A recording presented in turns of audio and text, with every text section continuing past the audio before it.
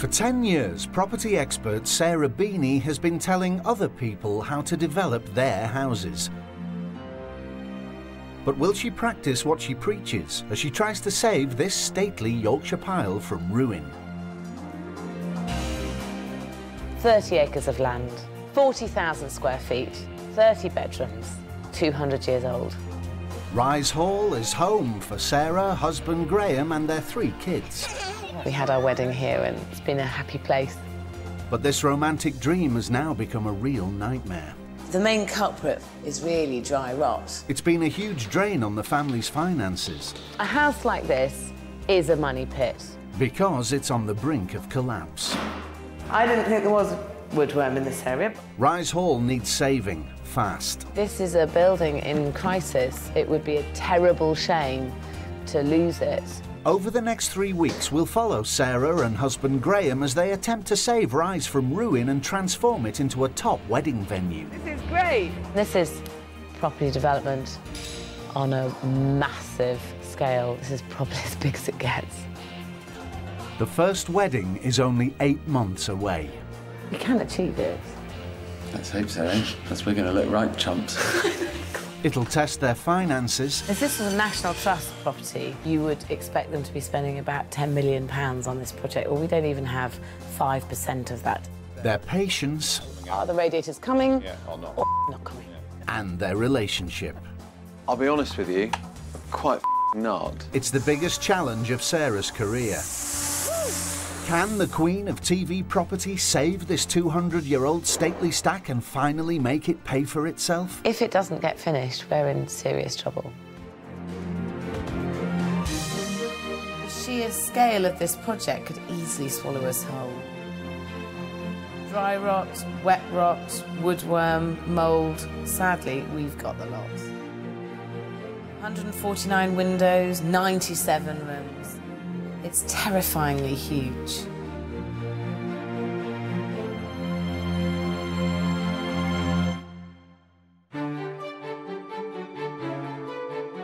Nestled between Hull and the coast, Rise Hall is a Georgian jewel in the East Yorkshire countryside. For the past decade, it's played home to Sarah, her hubby Graham and their ever-expanding clan. It's a place where the kids can go a little wild and Mum and Dad can kick back and relax. Graham always said that if we bought a stately home, he'd marry me. So I thought, well, I better get a stately home, then he could marry me. And he did ask me to marry him on the roof up at the top of here. It was great, actually. He said, there's a lovely sunset, let's go and sit on the ridge. And we sat on the ridge. I was a bit shocked when he actually asked me. It's one of those things you think, blimey, gosh, you've actually done it. We had our wedding here and we thought it was amazing, and it was the romance of it. Ultimately, we wanted a house with columns and steps up to the front door and a big staircase. Rise Hall is huge. 97 rooms in 30 acres of land. But they got it for a song, £430,000, about the same price as a suburban semi in London. We were quite happy to live in this in a slightly bohemian way, which is what we do, and it wasn't... It was built to be lived in. Yeah. Do you like the big house, boys? Yeah. What's your favourite thing about the big house? Trampoline. I'm very high. You can scoot round it. But it's not a museum. I think that's the other thing, is that a lot of these houses are treated like museums. It was built as a home, and we wanted it to be a home. Yeah, there was also a friend of ours who said, you just don't do that sort of thing. You live in a flat until you have children and then you go and buy a slightly bigger house. And we thought, no, we bloody don't. We're going to go and buy this dirty grey thing that you're telling us not to. I think there was a bit of bloody-mindedness. We've got the best view in East Yorkshire, I should think. It's absolutely beautiful here. And there isn't really anything wrong with it apart from the condition. Yes, the condition. Like many of Britain's stately homes, it's falling into the ground. Built in 1815, it's nearly 200 years old. Made up of 2 floors, its front third, the part that Sarah and her family stay in, is in need of serious refurbishment. The rest just gets worse. For years, I've advised people on Property Ladder as to what they should do. And I mean, the first thing I'd probably say if I turned up here and I was a contributor on Property Ladder, you shouldn't have bought it. And I'd be right, we shouldn't have done, but, you know. If Sarah and Graham don't start restoring Rise fast, it could quickly go the way of Uffington House in Lincolnshire, that went from this to this in just a very few years.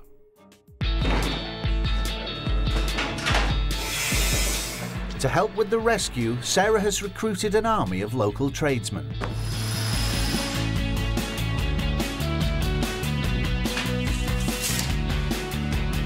It's a massive job. Rotting fixtures to be ripped out, treacherous floors to be fixed. The to-do list is almost endless.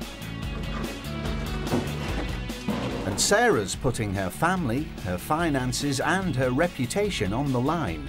Failure, as they say, is not an option. I know I'm incredibly lucky, amazingly fortunate, and most people would consider me to be kind of successful, but I still have to get it right. I mean, there's no bottomless pit of money there.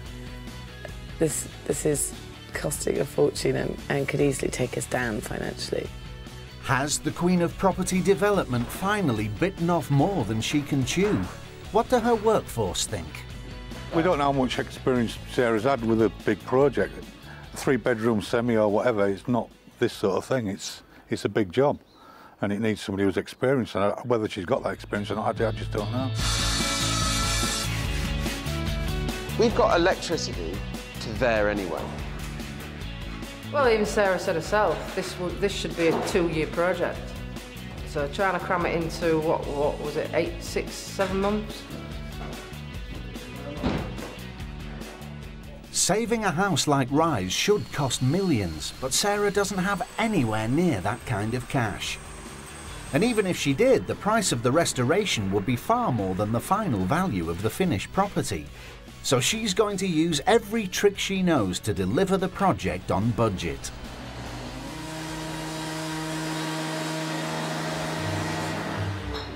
For a start, Sarah's going to manage it herself, and not from Rise Hall, but from her base in London.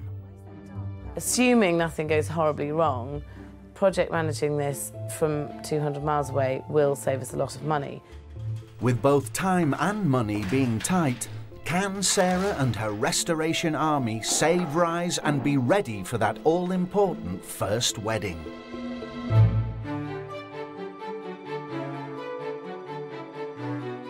Sarah Beeny has set her sights on saving this historic and crumbling stately home and turning it into a top-flight wedding venue. This is a building in crisis. It would be a terrible shame to lose it. To cover restoration costs and keep the house running, Sarah and Graham have to get Rise to start paying for itself. But to turn it into a stunning wedding venue, they're going to have to overhaul the front hall and give it the spectacular factor that'll impress any couple contemplating getting hitched at Rise. I think that's an interesting thing. This one piece will make 52 layers. Watch on mobile devices or the big screen. All for free. No subscription required.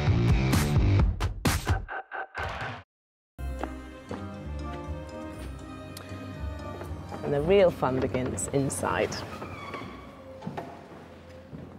For the weddings, people will come through this front door into this area where they can have their champagne and drinks and have a very glamorous time. It'll be a much nicer room because the main thing we're doing in here is to repaint it, but it's a bit of a bigger job than just any old lick of paint. The largest reception room will be the centrepiece for functions at Rise Hall. And these sweeping stairs will become the perfect place for wedding photos. If you think about the fact that you could probably fit 2 terrace houses in this one room, there's a lot of scaffold that needs to go up. A lot of scaffold, a lot of paint. And the final reception room is somehow going to turn from a games room into something a lot more illustrious. So in here, we're going to have this as a more contemporary room. It'll be painted in contemporary colours and it'll be our modern art gallery. Leaving the reception rooms, guests will then be asked to make their way through the middle third of the house en route to the main function hall at the back.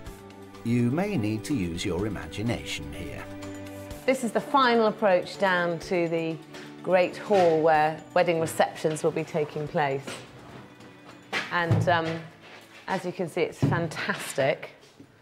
It's dark. I mean, we have to do something about this. Not only do we have to paint it, you know, you have to make it a nice walkway down and not just feel like an enormously large, dark corridor. And down the end of the enormously large, dark corridor is a remnant of Rice Hall's years as a convent school for girls. This sports hall, a fine example of 70s architecture, sits rather unpleasantly on the end of the grand old building.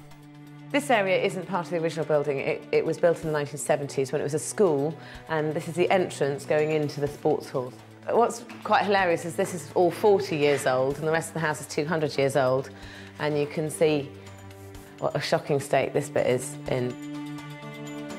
Sarah could have considered knocking it down and starting all over again, but that would have been completely budget-busting. And there's a sentimental reason too. We actually had our wedding in here. Got fond memories of it. See, we think it's fabulous, as it is. But anyway, it's very good for playing football at the moment and badminton, but not great for weddings. So we're going to change the windows. So it's a question of making it watertight, dry, heated. Yeah. You won't recognise it, I absolutely assure you. The other thing that you do have to think about is that, you know, if they loved all the rest of the house and then they come through here, if it isn't good enough, people aren't going to get married here. And all this money that we're spending is for no purpose. Transforming the sports hall isn't the only makeover miracle they need to perform. On the top floor, there are 1 or 2 habitable family bedrooms, but at the moment there's nowhere for a wedding party to spend the night.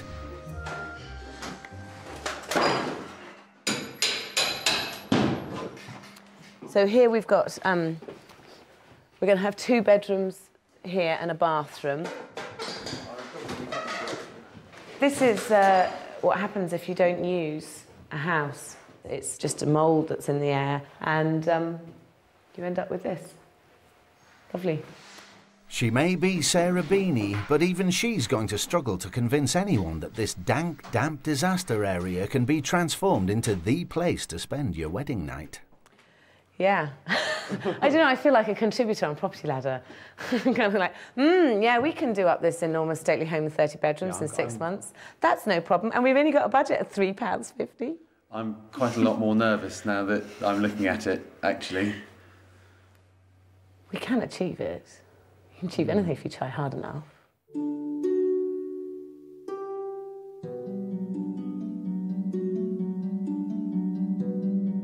Rice Hall has had many uses in the last 200 years. For the first 125 years of its life, it was the family home of the Bethels and the scene of a fair few aristocratic knees-ups. During the Second World War, it served as a hospital, and after that, it became the St. Philomena Convent School for Girls, who looked like they forgot to clear up after themselves when they moved out in 1989. After that, it was left to rot, until young lovebirds Sarah and Graham took pity on it and bought it from a particularly interested estate agent. At the time, I was the chairman of the Georgian Society for East Yorkshire, so I had a particular interest in this building, which is, after all, one of the most important in the county. I was really particularly thrilled at the idea of somebody who was mad enough to take it on as a private house and do the place up. And I think it's fantastic that Rise is going to earn its keep in a way that it probably has never earned its keep since the day it was built. Although Sarah wants to bring the house into the 21st century, there are some old customs she's desperate to keep alive. Throughout its long history, Rise has employed countless local people in a myriad of jobs. And Sarah wants to keep this tradition going, so she's hired local folk like Jeff the roofer to help her save the hall. It is a very, very good place to work, very handy. Yeah, it's nice. It's not like work sometimes. Not when you're working in a place like this. It's a beautiful place. When I first came, it was still a girls' school. It's gone from being a home to being a convent, and it's back to a home. But soon with the wedding venue, which will be good. Good to see it up and running again. I've got income coming off it, and Gary, my oldest son, he's got his income coming off it as well, which there's quite a bit of work wants doing. Well, it is a big project to do in a short space of time, but it's a nice project. It's bringing, obviously, a nice building back to life kind of thing, so... Trying to restore Rise is going to require a huge amount of man and heavily pregnant woman power. Oh, that's hard work. Here, let me have a go. A bit tricky. But Sarah's got to be careful with the sledgehammer, because Rise is full of hidden historical treasures that have been obscured by pupil-proof plasterboard for the last couple of decades. There's a fireplace. That's so cool. How brilliant. Genuine Regency wallpaper. How about that? Do you think it's as... Yeah, well, it would be, because they're Victorians, but... That's an historical fact. I don't think it's really old, but it's very pretty. I think my mother had wallpaper like that when I was a child, which is why... So it's not really old, it's 1970s. Yeah, it probably is. We really only have the originals in places like this, where they've come along and just put another floor down because the floor heights weren't right. And so we've got loads of this sort of space going on. Maybe they wanted a place for rats to live.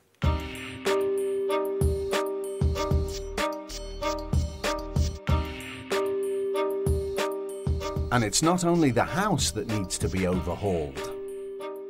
The grounds have to be picture postcard perfect too.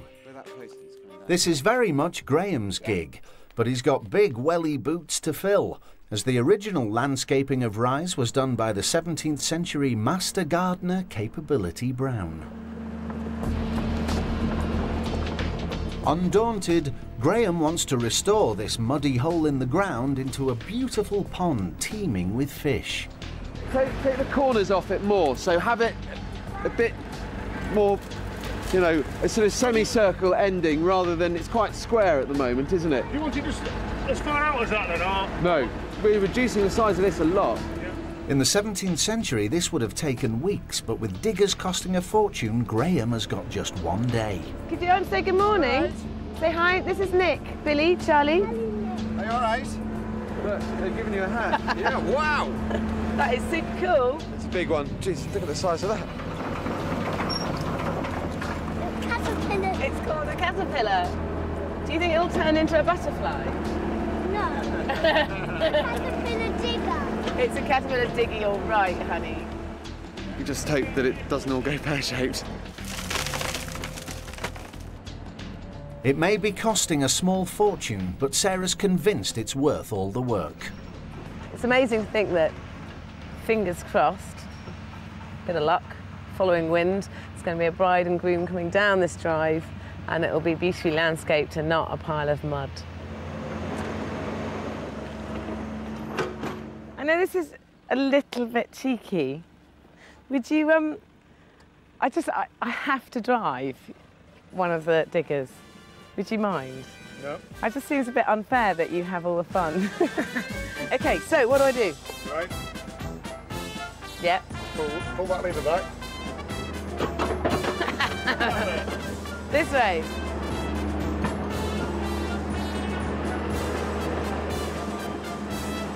It's magic. This is great. I want to go. You can't. It's my toy. I just want to be a digger driver. This is brilliant.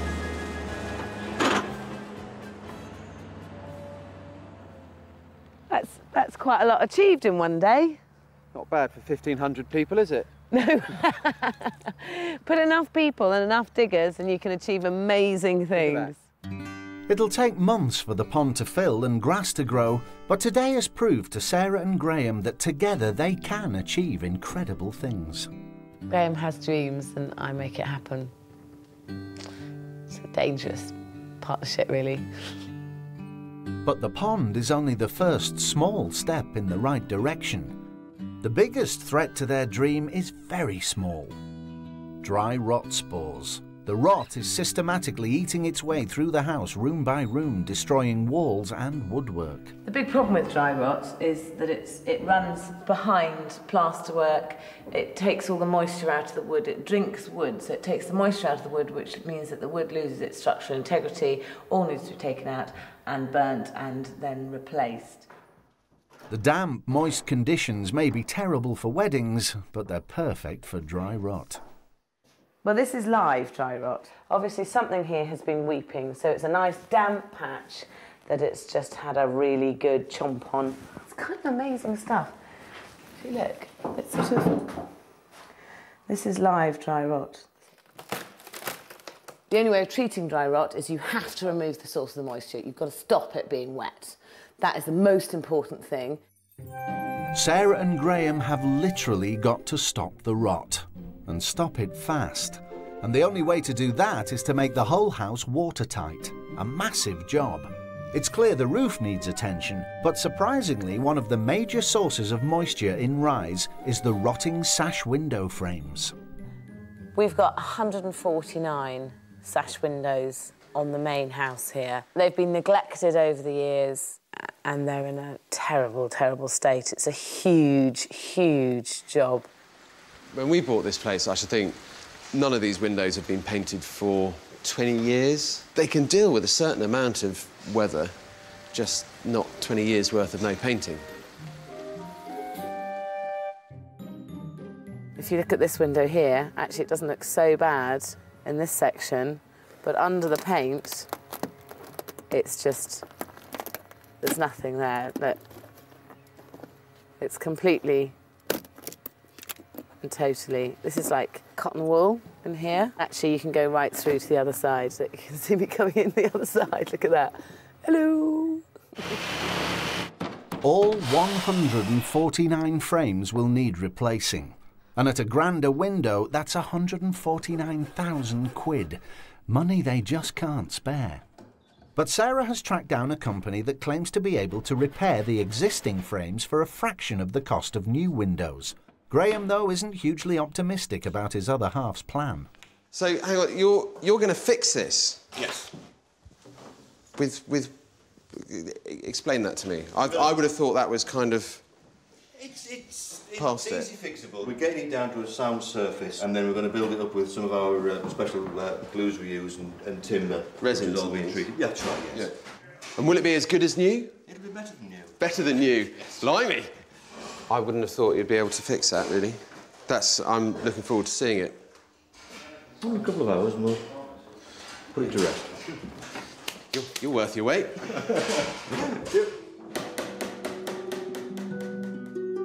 There are millions of sash windows in the UK. There's a chance that you have them in your home. But loads are rotting, just like Sarah's. All they need is TLC and a lick of paint every couple of years. But Sarah's gone all high-tech to keep her sashes sound for the future. Staff bead here, you pop off, and that means that you can take the sash out. Instead of being nailed, they've got a little mechanism which has been fitted with a brake on it. And then you can take it down. You can properly paint the window, which means you maintain your windows on a regular basis and save yourself a lot of time and money in the long run. So, with the appliance of a little bit of science and gloss paint, these windows should be good for another 100 years. The window firm have been true to their word and have salvaged something from the window wreckage for less than a quarter of the cost of a new window. So that's one down, just another 148 to go. Good luck, lads. And the reality is this is so big, the house, that any problem anyone would have in any house is likely to be wrapped within these walls. We're going to come across pretty much every problem anyone's ever had. That makes it impossible to calculate the costs of a restoration this size. For someone who for years has been telling people to work to a budget, that sits very uncomfortably with Sarah.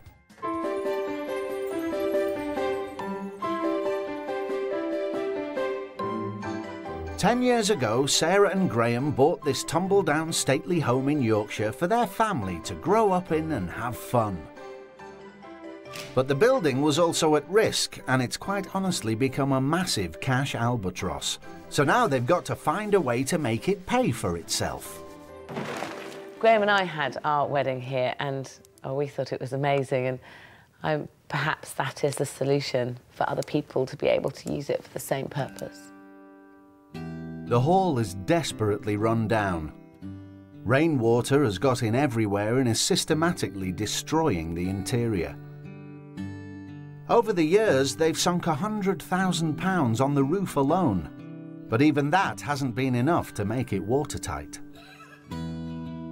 Quite early on, after we bought the house, we started re-roofing from the front back, and you know, that in itself, just the front section of the house, has cost the same as a normal house just to re-roof it.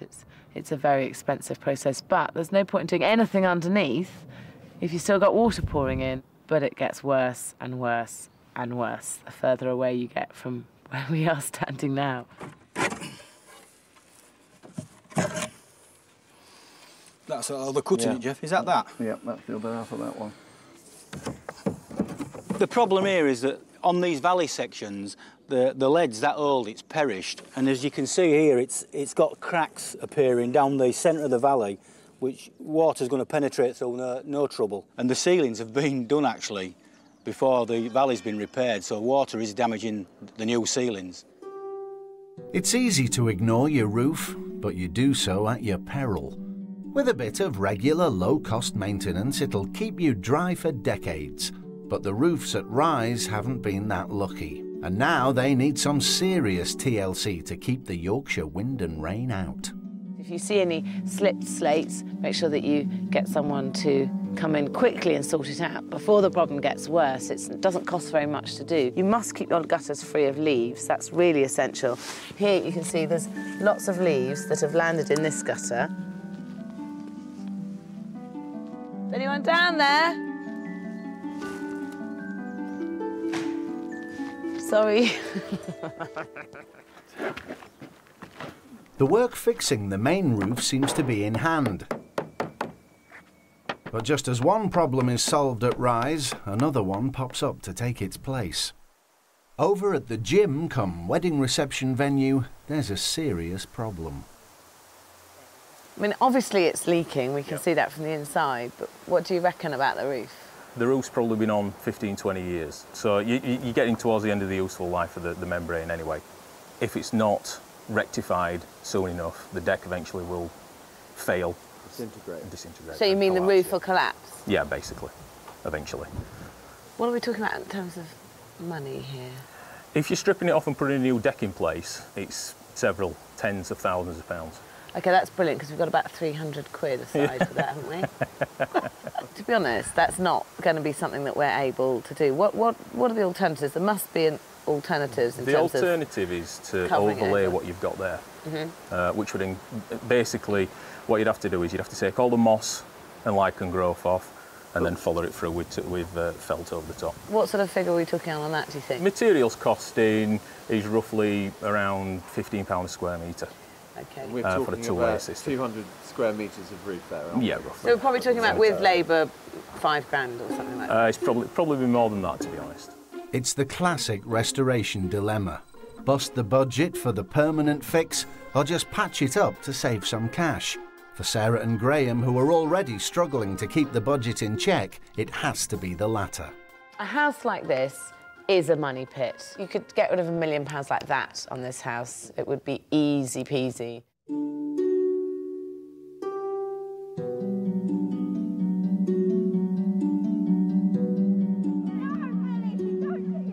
Whenever they can, Sarah and her gang slip up the M1 for a little R&R at Rise Hall. Often they're joined by her brother Dickon and his brood. The two families are very, very close indeed. Dickon happens to be married to Graham's sister. I mean, that isn't actually illegal. All of the children are all very fond of each other, so they tend to play as a pack, which makes life terribly convenient for parents. So it's not really a hardship to bring them all here. Sarah and Graham have run a property development business with Dickon for many years and value his opinion, although you get the feeling he may be being somewhat diplomatic when it comes to his thoughts on the sports hall. This is going to be a lovely room, and it doesn't need anything very much more than tables laid up on it. If the ceiling's tented, that's going to be enough. Graham, however, is less convinced by Dickon's silver tongue. You think people would be won over for their wedding day?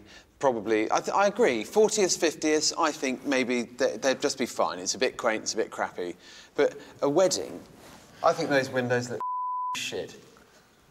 I think you've got to put French doors. Those ones on the top, I don't think you notice. If things are getting a bit stressful, it's no surprise. Sarah gave birth to her 4th child 3 weeks ago, and the lack of sleep might just be taking its toll. It certainly adds a little extra frissons of stress having a 3-week-old baby and 3 other children. And mind you, in comparison to the house, they're really quite easy. Really? Oh, trade them in for the house anytime. Like all men, Graham likes to finish one job before starting another. So with his hastily dug pond now a rather nice landscaped lake, it's time for a family outing to find some fish. Yes, yes. Look, look, look. Yeah.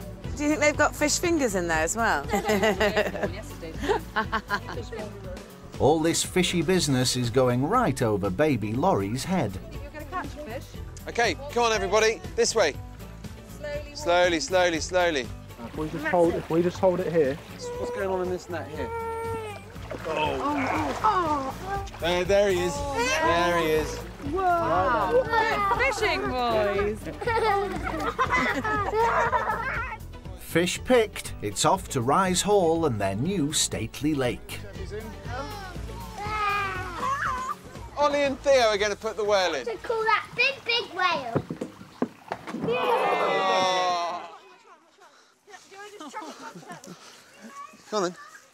Hang on, wait, listen, stop it. Everyone give him a kiss. OK, push him in. Hey, off he goes. There he is. There he is, look. This is the culmination of Graham's dream, really. It's now not only a pond, but it's stocked with fish. Hello, whale. Hello, whale. Now he's going to spend many, many evenings trying to get the fish back out again. Honestly, I'm going to get away from the family and come down and pretend I'm fishing or smoking fags or doing something.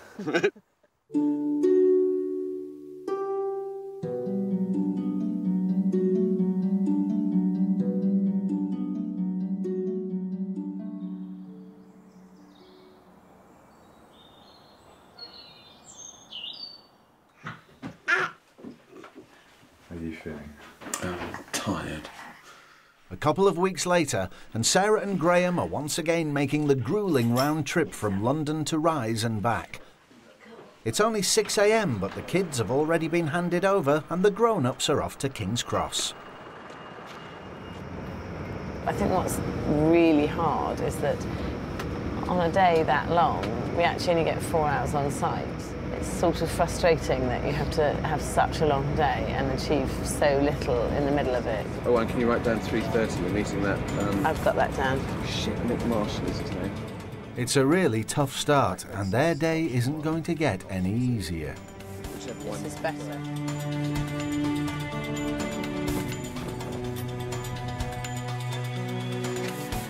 Hello? The radiators Sarah ordered months ago haven't arrived. And it's so damp, all the work at the back of the house has had to stop. It's a bit of a disaster.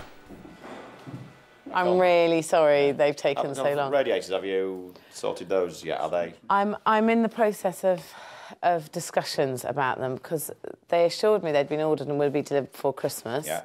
So then I kept ringing every couple of days. I went to the top of it yesterday and said, look, all I need to know are the radiators coming or not? Or not coming, because to be quite honest, we need some radiators.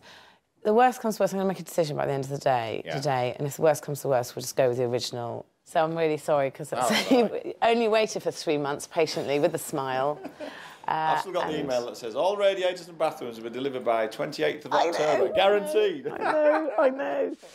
It's not just the radiators. Today, only half the taps for the back bathrooms have turned up. Hitting the June deadline is looking increasingly unlikely. No. 2 arrived and 4 didn't. Yeah. Bath, I can put the baths on the legs on the bath, okay, and put the waste overflow and the waste on. But obviously, without the taps, I can't put them into the position. I appreciate it's not ideal. Let me just call them right this second and see how quickly we can get all this. They're going to slow you up, mate. It slightly slows up, yeah. But that's nothing new.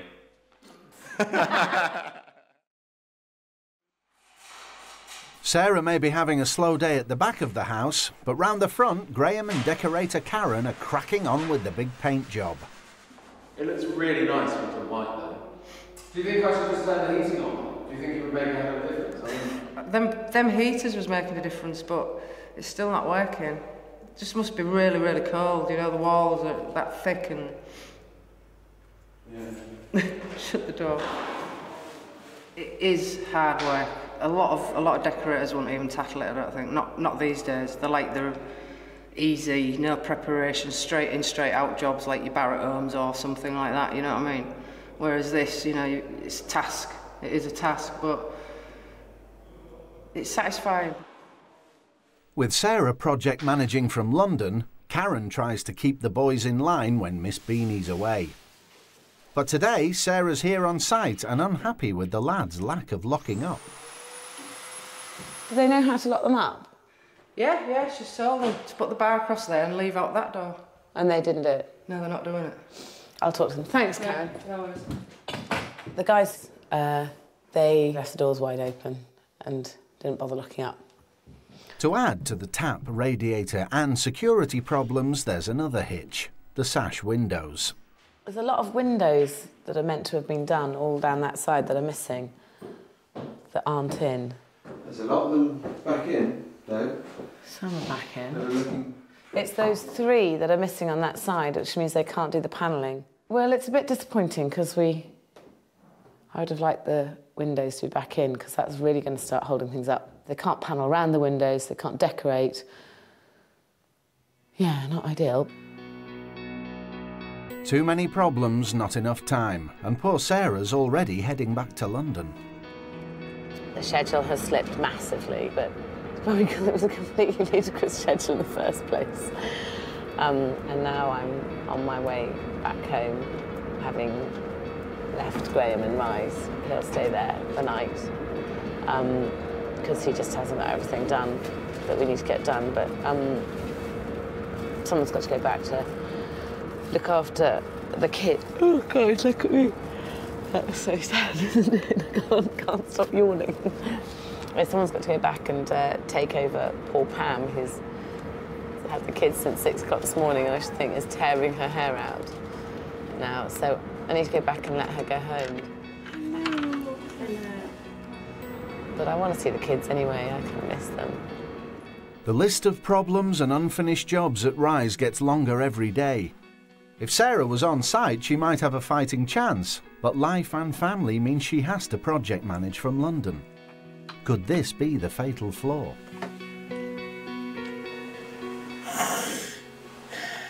He's like an angel.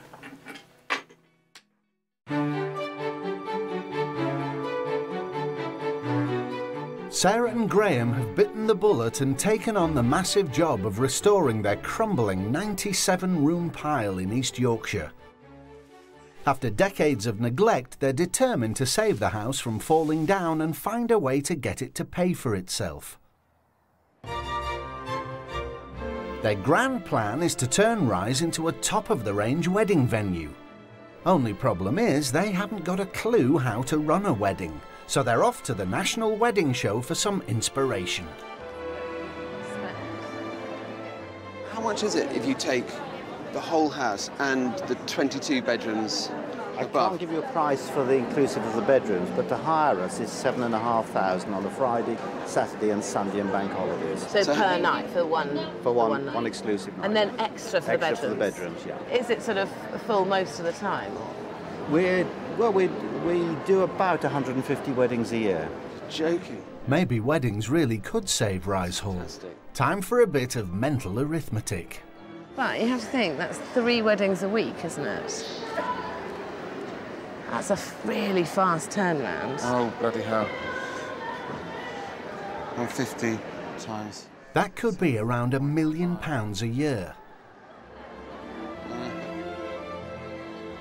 But if they're going to get anywhere near that kind of money, Rise Hall will have to be a totally top-notch venue. You know, actually, all we need to do is to look around where we are. People take their weddings so seriously. So it's £11,000 for that's including dinner. the food, isn't it?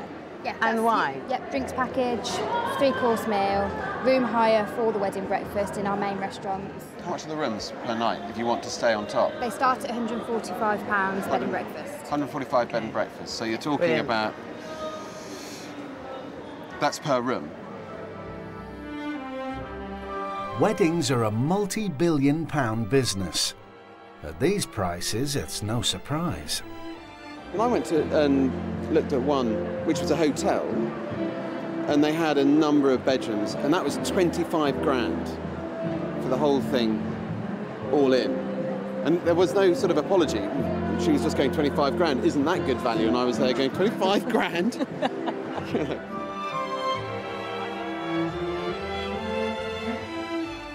This is what I should have got married in.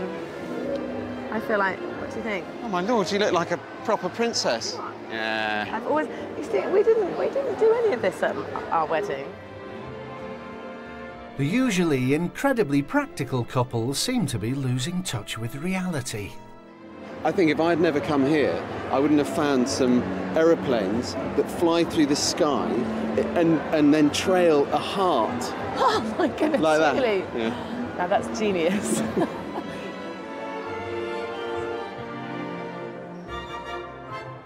A lot of these places do slightly feel like it is a hotel.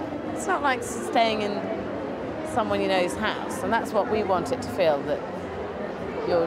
Someone else's house where the water doesn't work. Well, yeah, but that's part of its And there's a charm. hole in the ceiling. But that is, it's that shabby chic charm.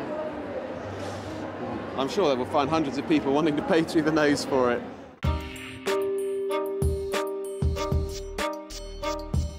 Graham is ever the optimist. At the moment, he and Sarah are the proud owners of a damp, dry rot-infested money pit.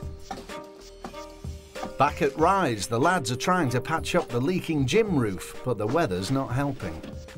We're taking the old chipboard off the flat roof because when water gets through the green mineral on a chipboard roof, it goes like a Weetabix, all pappy and soft. Checking the joists, making sure there's no rot in the actual structure of the roof. Is it ideal weather for this sort of work? Not really. No, you can do it in this because you're stripping, and we know that the ceilings below are damaged anyway, so unless it gets too heavy and it's laying, you know, 3 inches thick, then we get out of it and abandon it. And abandon it they will, because this is Britain's worst winter in 30 years. It's starting to snow, which is really quite annoying actually, because most of the trucks can't get here. The roofers can't get on the roof because there's so much snow. We were planning on having a lot of people here this week. The kids might love the snow, but it's having a massive impact on the budget, schedule and morale. Can we order any bathrooms to the back of the house to keep those guys going? To be honest with you, if you give me half an hour, I can talk to you about the bathrooms at the back of the house and give you a pretty good list. I'm sitting here. Yeah? I can't stand not making decisions, so I like to make them quickly, and I like to get on. Well, you're going to be sitting there for half an hour doing nothing. Can't guarantee I'll be sitting here for half an hour. Well, I probably wouldn't sit there for half an hour. Where's that list that I gave you of all the bathrooms that we needed? Graham is much more fastidious than me, and he'll take forever making decisions, but they'll always be the right decisions. And what are we going to do about the basin in that room? Taking me off. It's so boring. So boring, our bathroom ordering it, sending us to sleep. The whole project is grinding to a halt. They may have got the scaffold up, but there's no one on site to use it. It's a disaster. We're trying to sort out a job that's really a 2-year job in 6 months. And if you lose a sixth of that, you know, it's really tricky, and we're in, you know, it's a real pain in the ass. The project was already tough, but the bad weather may have made it impossible. The snow has just, and the cold has just had an effect on everything that we've done. It means we can't take the roof off the sports hall, which means we can't get on with that. You know, we've got to do the floor. Everything's got to be done in stages, and on so much of this, we haven't been able to do the first stage. And, you know, everyone will say, no, it's not because of the snow, is it? It's because you're crap. All they can do is wait and hope. But with the forecast set to be the same for weeks, it looks like their dreams for a late spring wedding are on ice.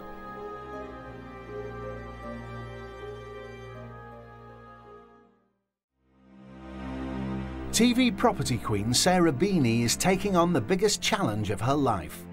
Trying to save run-down stately home Rise Hall from wreck and ruin by turning it into a top-flight wedding venue, all in just 8 months.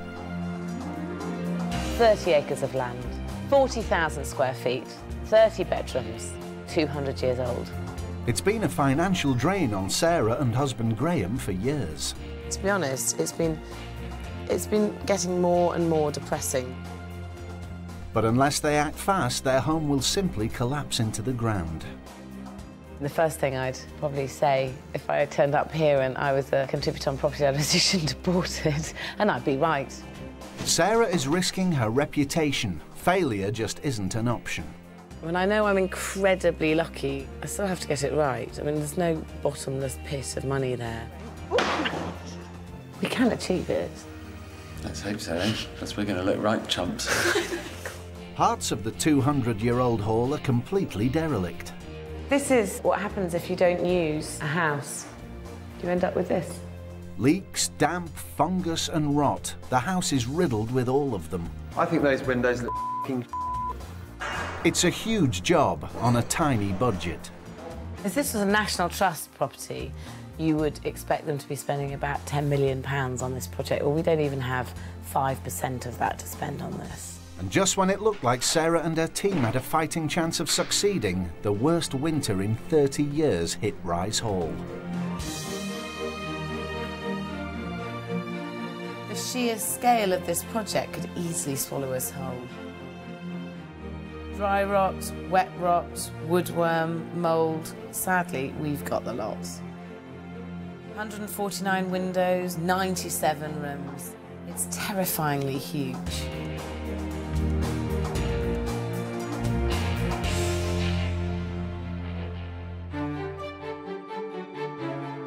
Sarah, Graham and the family are up at Rise Hall for Christmas.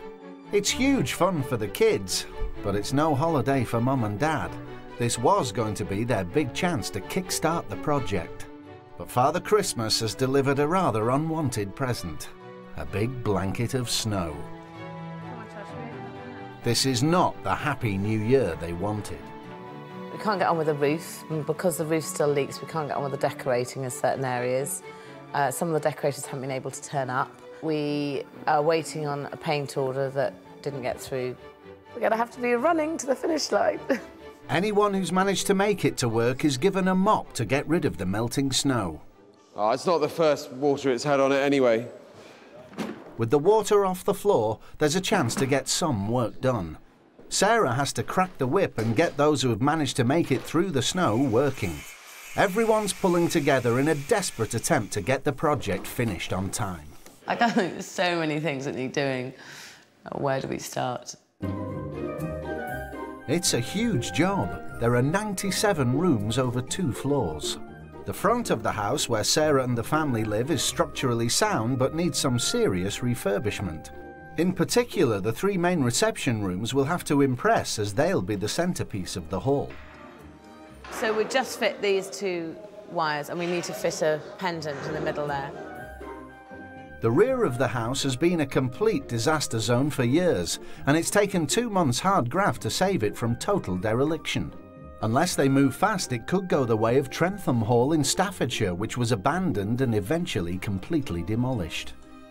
Rise needs to start paying for itself if it's to survive, which means transforming the 1970s sports hall stuck on the end of the house into an elegant reception venue. But the snow means it's too wet to work on, and the radiators they need to dry the place out can't get onto site. Oh, it's cold in here.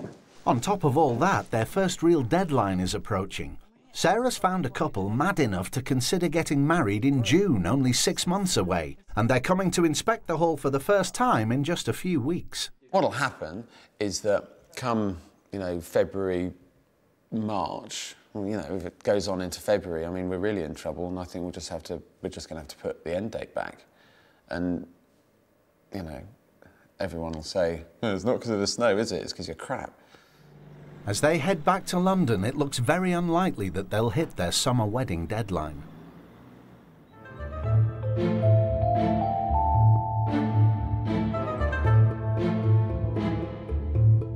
As January ends and the snow gradually melts, work finally resumes at Rise. Much-needed supplies finally arrive, and the lads can get stuck into the leaking roofs. And this week we're making good headway on this gymnasium roof, so that'll please them no end. By the middle of February, and only 4 months late, Sarah finds a new, rather more reliable radiator supplier. They're quickly plumbed in, and the whole heating system, even the ancient fireplaces, get a much-needed overhaul. This is the sort of thing that will block a fireplace. If you're running a gas fire in like a Victorian house and you don't have a cowl on the top and you have a bird building this in, it's a potential killer. Despite all the good work, the bad weather has put the whole project a month behind. There's only one thing for it: an emergency trip to Rise by Sarah, Graham and the kids to see if there's any way they can get the restoration back on track. Turn the lights off, guys. What? Poo? No. No, there's no option of poo.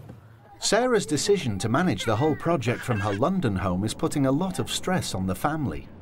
They're swapping holidays for round trips to Rise, and with about 100 wee stops between London and Yorkshire, it's a very long journey. Are we close to Rise or London? Kind of London, honey.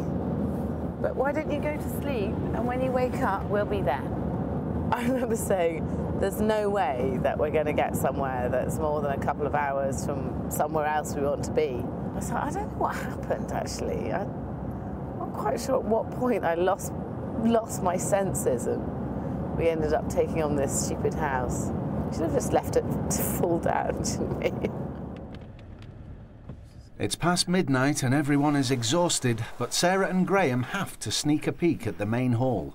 The decorators have been busy, but will La Beeny be happy? Do you like it? Do you like it? What do you think? Do you think it looks pretty, Charlie?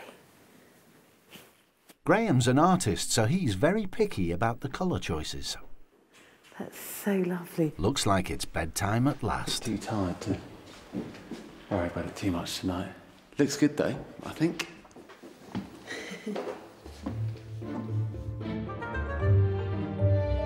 One room down, only another 96 to go. And they're going to have to work fast because in just 6 weeks' time, their first potential customers are coming to look round. Will the happy couple be able to see past the chaos? Sarah, shit, I think there's a car here. Bollocks. Will Sarah get Rise ready in time for their wedding?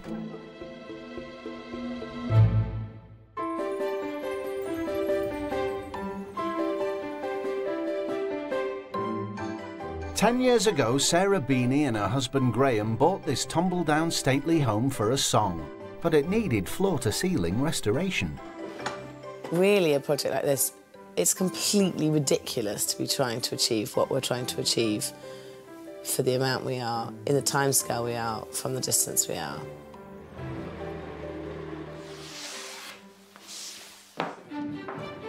But simply restoring the hall won't save it. It's got to start paying for itself. So Sarah has a grand plan to turn Rise into one of East Yorkshire's premier wedding venues.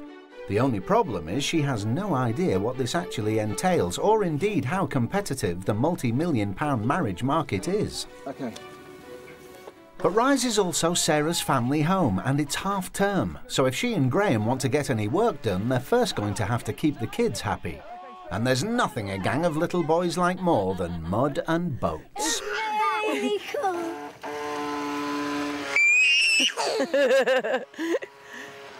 Oh no! Driven it onto the bank. Daddy, go get. You're going to have to swim. Well done, Charlie. It took 10 men, 4 diggers and 1 pregnant Sarah to build Graham's dream fish pond. Bet he's wishing they hadn't dug it quite so deep now. Yeah, it's just what I wanted to be doing in February, this, Charlie. What a hero. Okay, please don't do that again. Go. Not on the island, honey, not on the island.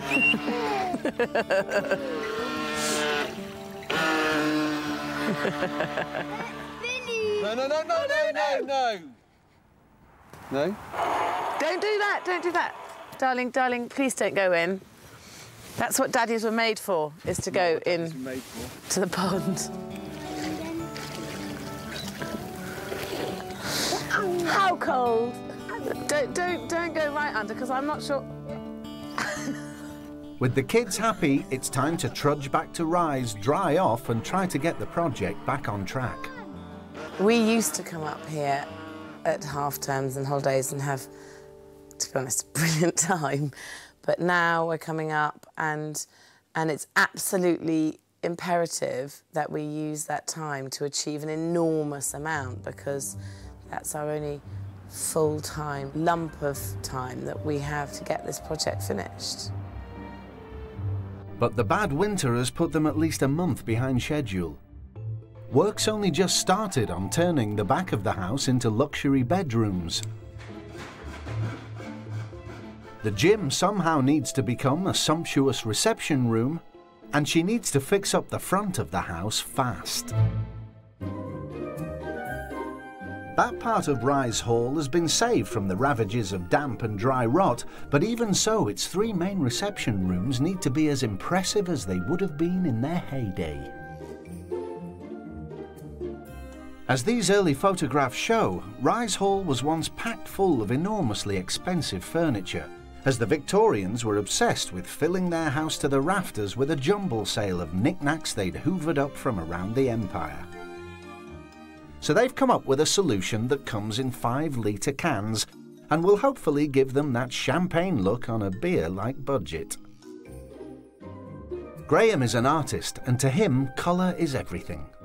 To us, colour is a really, really cheap way of making this house look fantastic. But there's one big problem. The commercial paint manufacturers just don't make the colours that would have been used when Rise was built.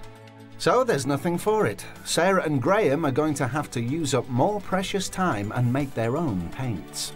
We're mixing our own colours because we can't find the colours that we want elsewhere, and partly because it's really exciting to find some of the colours that would have originally been used on the house, and so that there's an integrity to it. And the fact is that Graham's, well, he's an artist, he's obsessed with colour. But I know he can create the perfect colours, because that's what he does all day.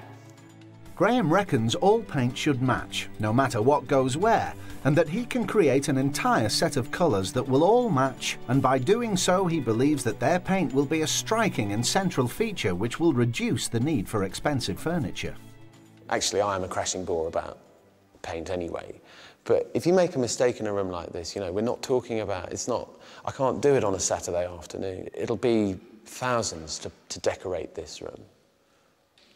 You can't afford to make that mistake. So you have to get it right. You have to kind of take it a bit more seriously than you would, because I've spent a few days literally watching paint dry. You know, it's not great. Designing the entire colour scheme for the 97 rooms of Rise Hall from scratch is a daunting undertaking. But if Graham gets it right, it could save them time and money. Get it wrong, and he could put them even further behind. I'm just trying to get a good colour, but a good block of colour, because what we want to do is try and match the colour so that we've got a really good oak colour. So we'll see. I'm going to do it with oil paint. There you are. You've got an insight into my life. This is what I do during the day. Mix up paint. This is, do you know what? I'm not allowed in Graham's studio. He won't let me in there. So he goes into the studio and he locks the door. And if I go see him on the studio, I have to knock on the door and he comes out like this. And then locks the door again. So I never go in. So I've never seen him mix up paint, apart from until we did this. What colour does it look like, Billy? What did you say to me before? That colour. Yeah, what does it look like? Poo colour. Yeah, isn't that the truth?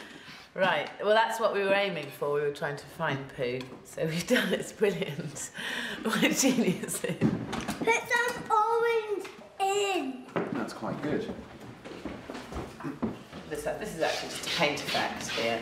So this is a base coat and a paint effect. This is all dragging that would have been done with the combing, like this. What's funny is that years ago, every decorator would have been able to do that sort of thing.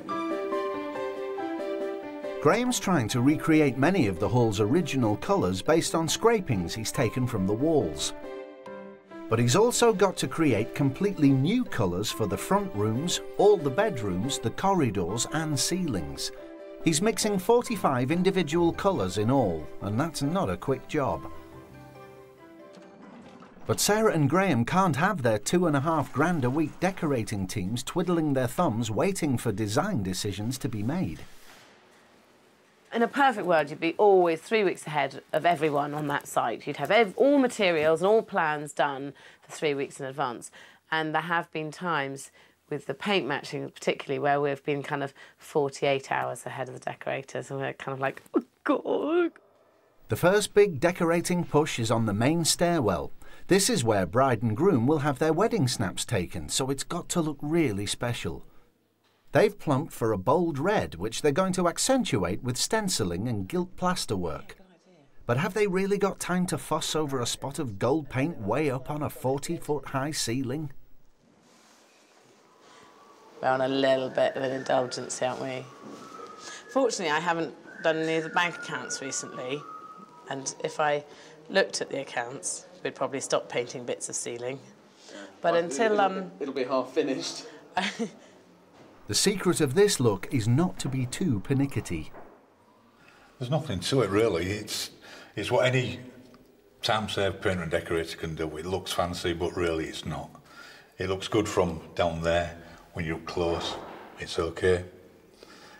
Stencil work. Any housewife can do stencil work. The gold paint, the steady hand, the right brush. But you know, it's no problem. Picking out sculptural details in plasterwork was all the rage in Regency times, like here at Belvoir Castle in Lincolnshire. The more ornate and complex the paintwork, the higher status the household. And this status decorating extended into the choice of fabrics and furniture. And at Brodsworth Hall in Yorkshire, you can see the full effect. It's what Graham and Sarah would like to reproduce at Rise. In lots of Edwardian and Victorian houses in this country, there's lots of detail that you probably haven't even noticed you've got because it's all painted the same colour and you're not really making the most of it. A few carefully chosen paint colours and a bit of time spent picking it out, maybe not quite so boldly as gold.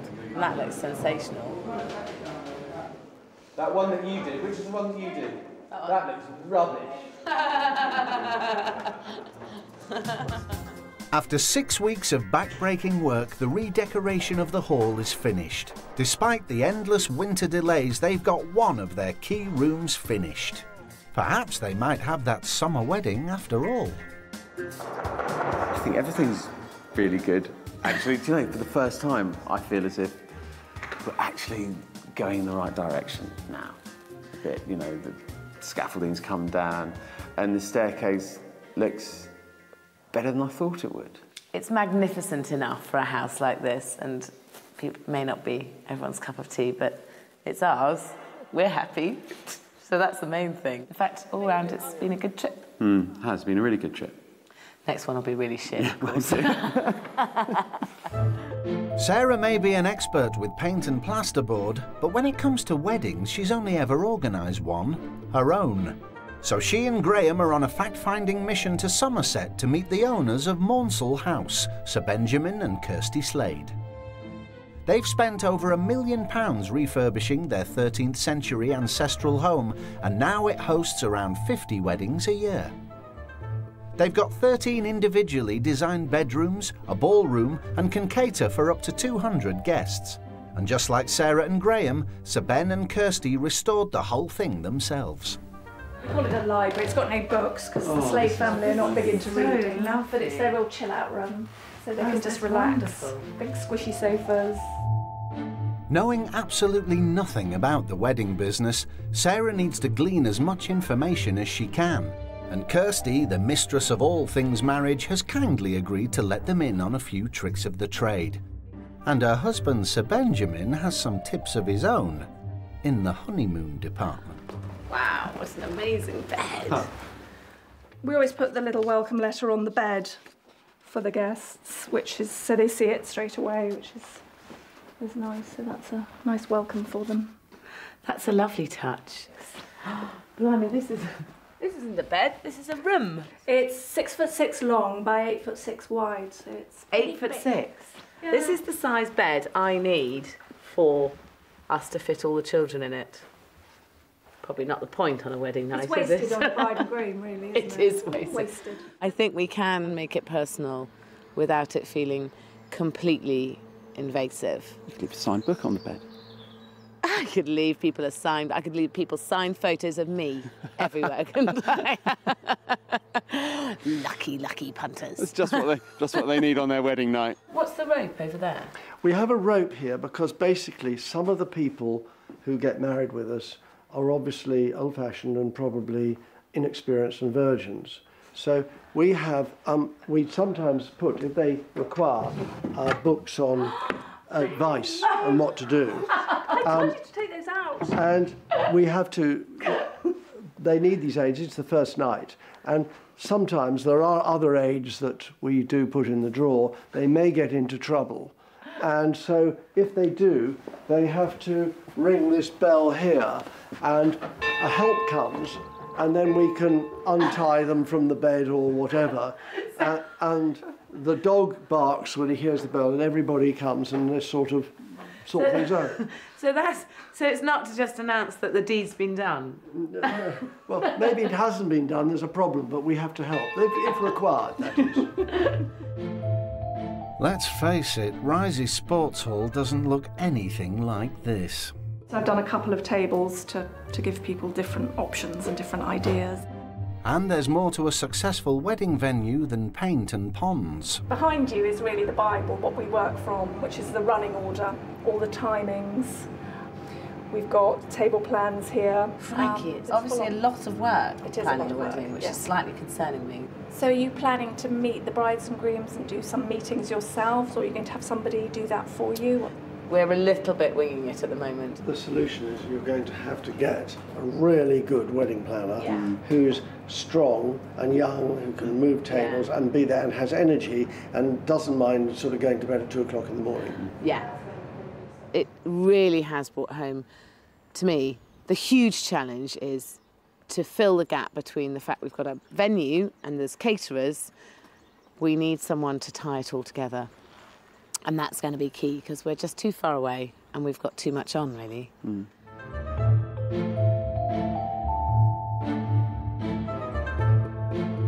Back at Rise, Karen, the head decorator, has returned from a week away, and she's not happy. Graham's meticulous attention to detail over the paint colours has been stalling progress. He just needs to pick the colours for the woodwork and the colour for the downstairs ceiling and the stairs underneath. And he's had a whole week and he's not managed to do it. And now we're held up. At the moment, one of the biggest problems is Graham can't decide what colours he wants. So we have to put half of a light grey and the other half a dark grey, and then Graham and Sarah will come up and now we'll want the different colours on it. So it is a bit frustrating, yeah. Graham's a painter, but he paints pictures, not houses. There's a difference. every man to his own. Let's not do all this time-consuming fancy work. You know, these are things that I feel they could come back to. There's nothing for it. Poor old Graham's got to make another 200-mile trip to Rise to confirm the right paint colours and head off a potential mutiny. Roasting. You sure? You don't seem as stressed or as cross with me as I thought you might be. Are you going to try winding me up so I am? No. No. Sarah told me to behave. I sort of understand it's frustrating for her, but that's the nature of doing up a 50-bedroom house when you're living in London and you're trying to get it done here, so it's going to be a bit difficult. The decision to project manage the restoration themselves from their London base may be coming home to roost. Whilst we've got brilliant contractors who are running different bits of the project, there isn't a project manager on site for lots of reasons. One of them is that, you know, to be honest, that's kind of what we do. We're doing it from 200 miles away, which is ridiculous, really, and completely and totally traumatic in terms of making it actually work. Things like this, when it's nice when Sarah comes up with me as well, so that we can sit down and have a talk about it, and really, when she's in London and I'm here, it's all about me making decisions on my own, which I never like doing, because they're normally wrong. I'll tell you what, if you could make decisions as quick as you can bang babies out, we'd have the house finished. Yeah, is that the truth? We've had our little mood swings, but we usually laugh it off in the end. We get there. It's all positive moaning and groaning. It's not personal. So, you know, it's all about the job. And as long as they're satisfied with the job, you know. They've often swore at me. With the Graham and Karen contretemps over, it's time to get back to it. And at last, all the hard work seems to be paying off. But Graham still has colours to find. The back bedrooms need finishing, the miles of corridors are still as dark as pit shafts, and the old gym has all the charm of an old gym. Sarah and Graham are in a classic catch-22. They have to get the work done quickly. But if they rush, they might compromise quality. And anything that isn't perfect could put off picky potential customers. The future of Rise all depends on the next 6 weeks. Sarah Beeny is trying to save part of Britain's heritage by turning her 97-room Georgian money pit into a top-class wedding venue. But both time and money are tight. I haven't got 10 million, I haven't got 5 million, I haven't even got $1 million to spend on this. In fact, we've probably got less than half of that. Spring has finally arrived, and Sarah and her family have headed north for 2 weeks of on-site work. But first, there's just time for the annual Easter egg hunt.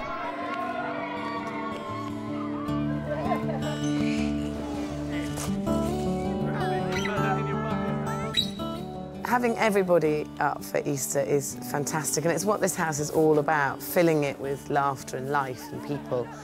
And I always love our Easter egg hunt we have up here because it's mad and there's hundreds of children and lots of chocolate. Do you know, the trouble is it just makes me want to have more children, which is not good, is it?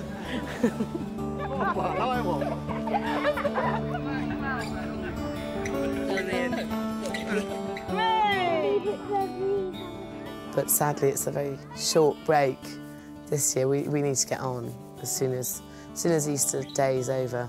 We need to get back to it this year. Oh, Charlie, darling, how lovely.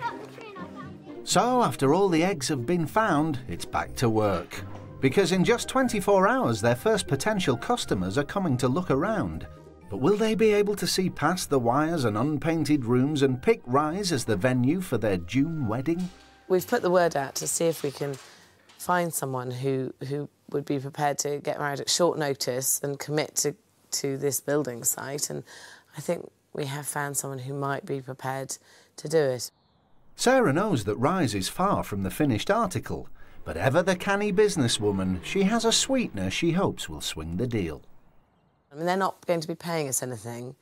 They're going to pay for their catering and their flowers and their end side of things, but we're going to give them the house and not charge them for it.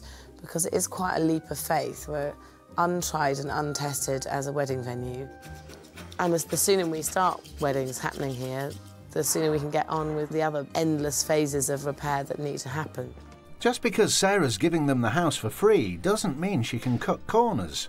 Bad word of mouth would be disastrous for their fledgling wedding business. So Graham and Sarah need to get the front reception rooms of the house furnished and looking fantastic.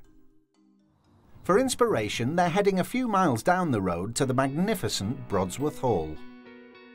Brodsworth is considered one of the finest examples of high Victorian design in the country. Its sumptuous interiors have remained pretty much unchanged for the last 150 years. Sarah and Graham are particularly interested in the main hall and the elaborate paint effects that they'd like to borrow for the reception rooms back at Rise.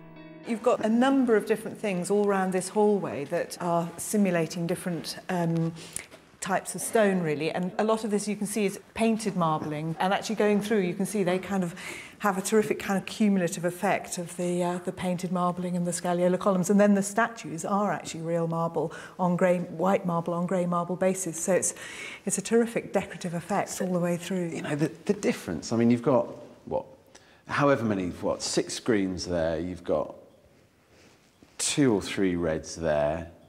I mean, you've got all the colours of the rainbow, and yet it does come together. Yeah, it does. It's wonderful. Was it because they were cheapskates, or was it because they wanted it to look like a paint effect? I think they wanted it to look like a paint effect. I think this was a whole style of decoration that wasn't thought of as cheapskate. I think it was fashionable, and it was rich, and it was an expression of wealth. You can't really tell, even when you get close. There is every Real single talent, isn't it? We wanted to come here to really decide on exactly which paint effect we wanted on the columns, and fortunately they have all paint effects here. I think Sarah thinks it's all a bit Disney.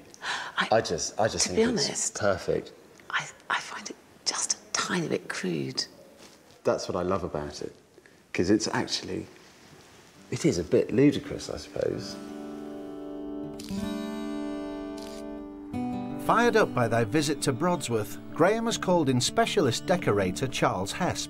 Together they're going to transform the main hall and the staircase from 21st century bland into a riot of Regency colour. I'm as excited as a child about this. Isn't that pathetic? Charles has worked his marbling magic on some of Britain's biggest buildings, including St Paul's Cathedral. So how does he go about tackling a project like Rise? We make it up as we go along.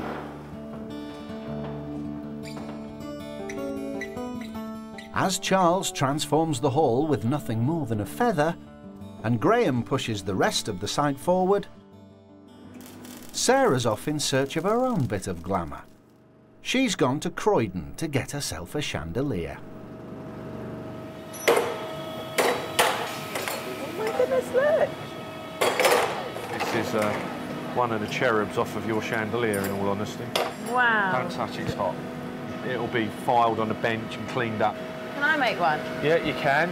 We'll get Ray to set you up a little a little mould. How hot does this get, then? It's about 470 degrees C. So that's quite hot. It's quite hot, so be careful. That's it. My dad would be so jealous. Go on, just knock it. There you go. Now put it... There you go. Look at that. Now put it down, because it'll get quite warm.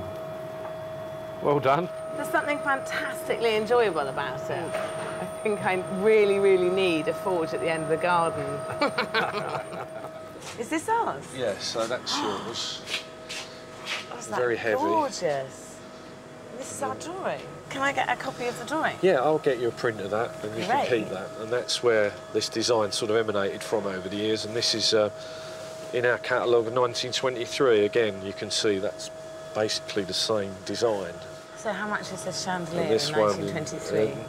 One, £98. £98. So, it's a bargain. Bargain, eh? It may have cost less than a ton back then, but today this lighting spectacle is going to cost Sarah £3,500. It's great. Good, good. Glad It's you're all pleased. mine.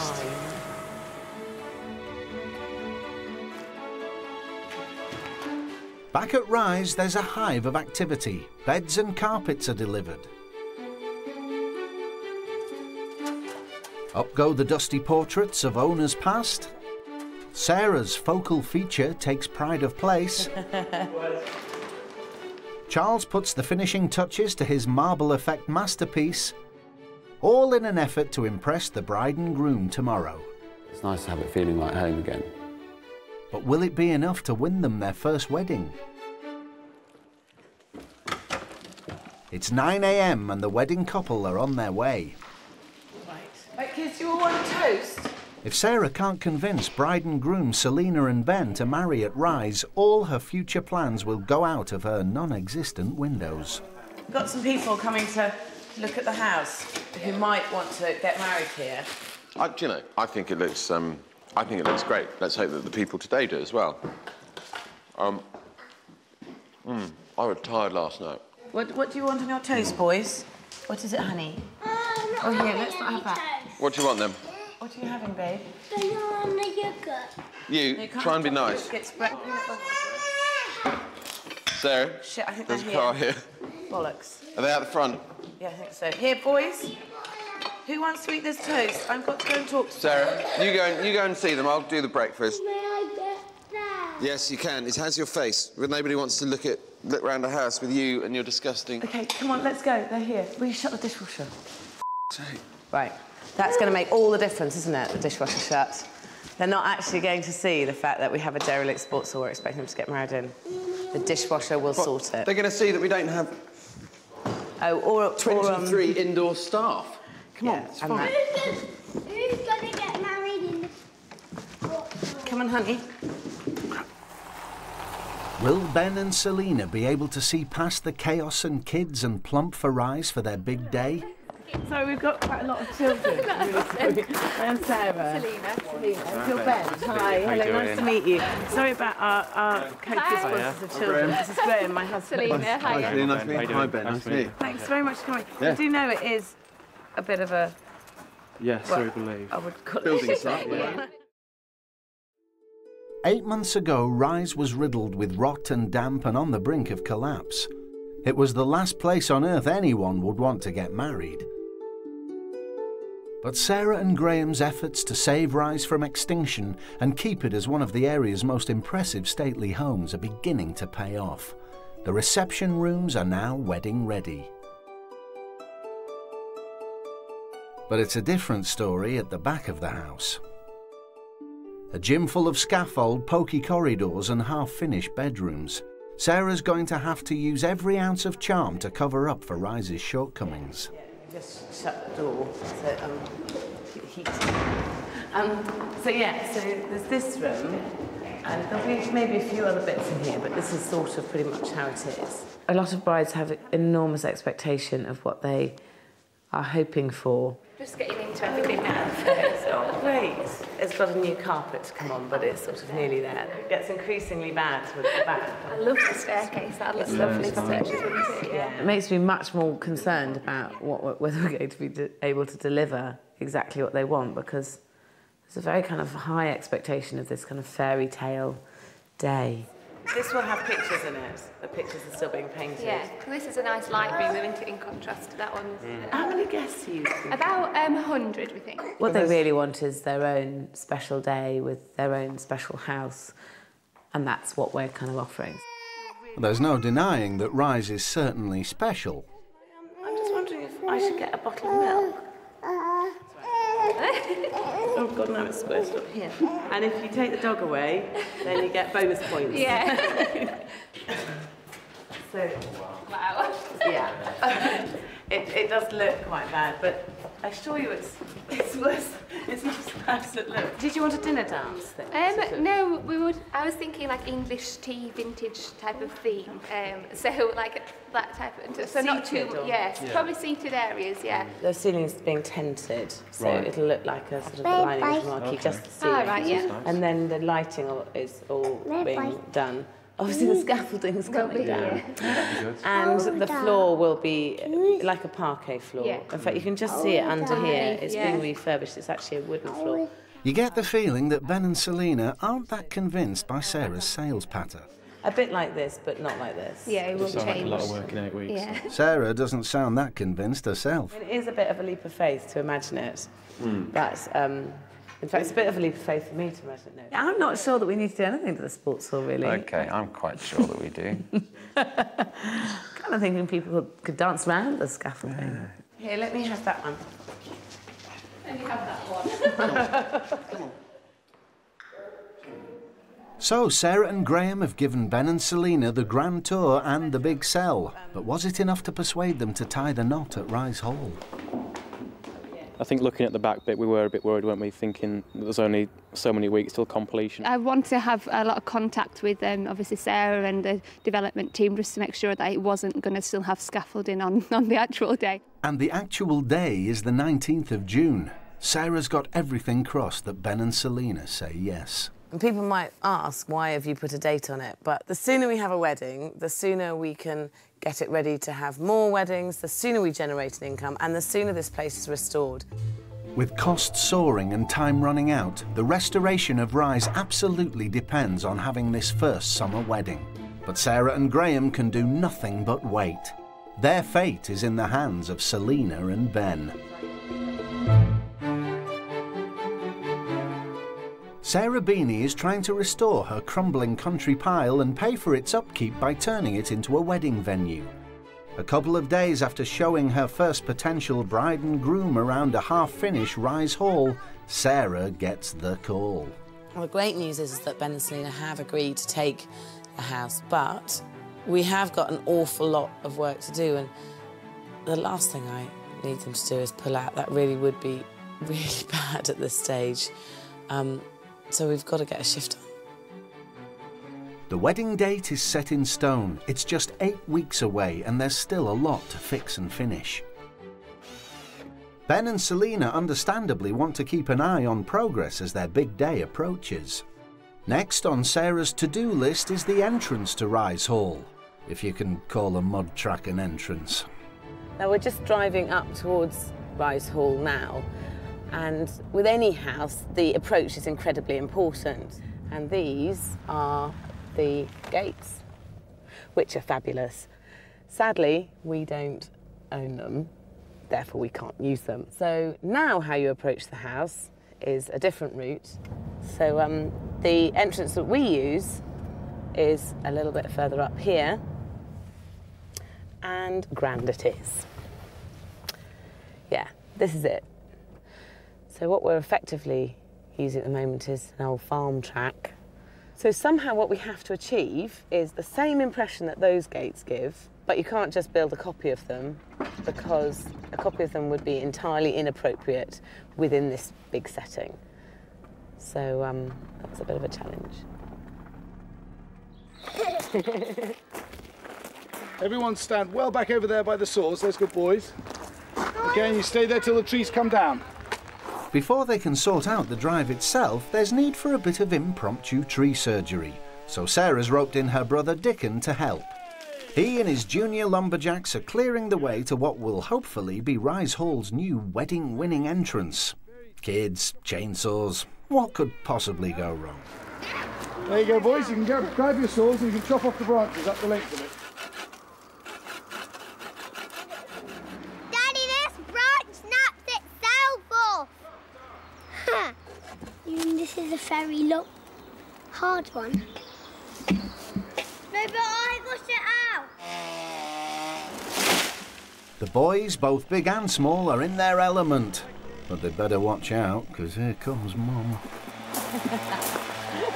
Do you want to be like Uncle Dick when you get older? Maybe. What are you going to be when you grow up, Nini? Builder. What are you going to be, Billy? Singer. I'm going to be a tree chopper down. That's called a lumberjack. Trees down, entrance cleared, the brickies move in. And in no time at all, Rise has its very own set of breeze block pillars. They may need a bit of work before the wedding day.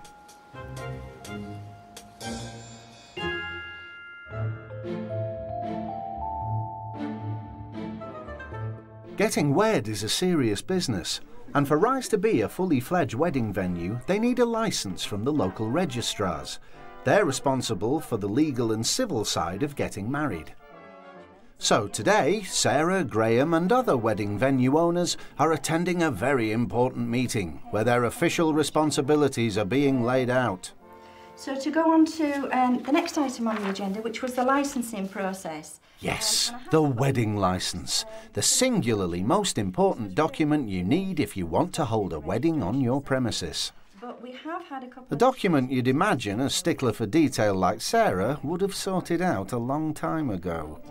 I've got a tiny weeny crisis at the moment because I sort of didn't get around to organising the wedding licence. And consequently, if you haven't and the couple cannot be married... I just assumed you filled in a form, sent them a cheque, they came and looked at it and said yes or no, that was the end of that. No, it's not that simple. If we receive objections via the advert or from the fire service, these are investigated by someone we call the proper officer for registration matters, rather a wordy title. So anyway, it's now sort of more complicated, and if I'm honest, I spent all week thinking I must do that flipping application for a wedding, and I haven't done it. To be safe, we do need that 3-month window at least in order to be able to process your application in time. More than that, if you can possibly give us that. Sarah and Graham have sacrificed a lot to restore Rise Hall, and all their hard work is finally paying off. But one tiny administrative oversight could bring all their plans crashing down. If Sarah and Graham don't get the wedding licence, both their and the bride and groom's dreams will be in tatters.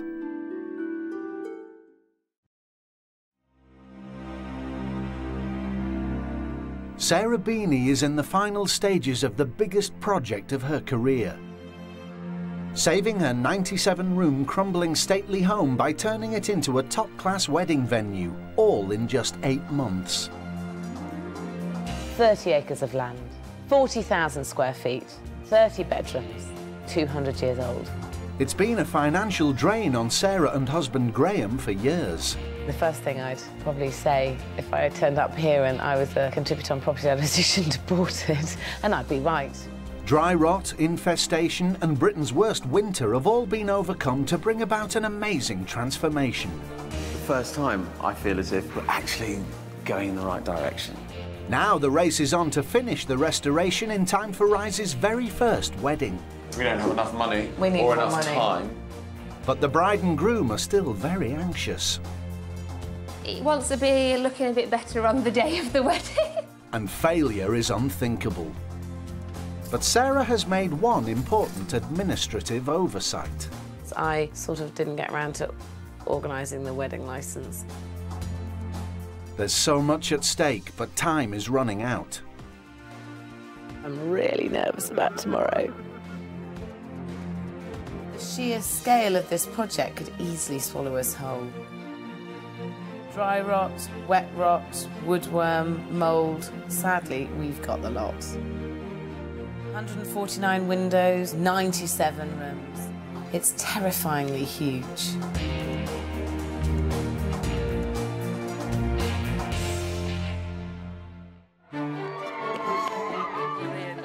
Sarah and Graham have been hard at work throughout the Easter holidays, trying to get as much done before the kids have to get back to school. Oh, that's looking great. Sarah's made a lot of promises to the bride and groom, and now she's got to keep them. In 2 months' time, she has to give them the best day of their lives. The sooner we have a wedding, the sooner we can get it ready to have more weddings, the sooner we generate an income, and the sooner this place is restored. Reputation is everything in the wedding game. Bad word of mouth could kill their fledgling business. They've got to get everything right. Rise is made up of 97 rooms over 2 floors. Its front third, where Sarah and her family stay, was sound but needed serious refurbishment. Now its 3 main reception rooms, including the entrance hall where the wedding will take place, are as impressive today as they would have been during its heyday.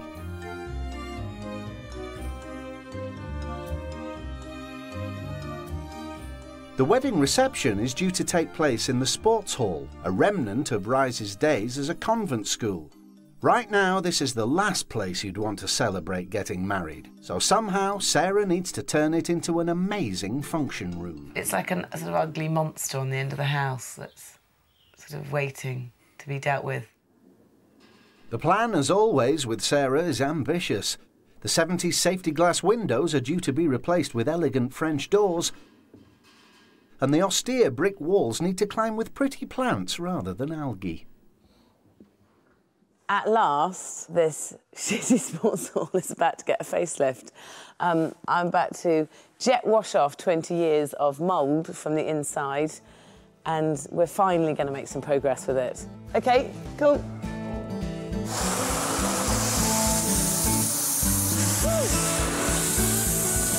This is spring cleaning on an industrial scale.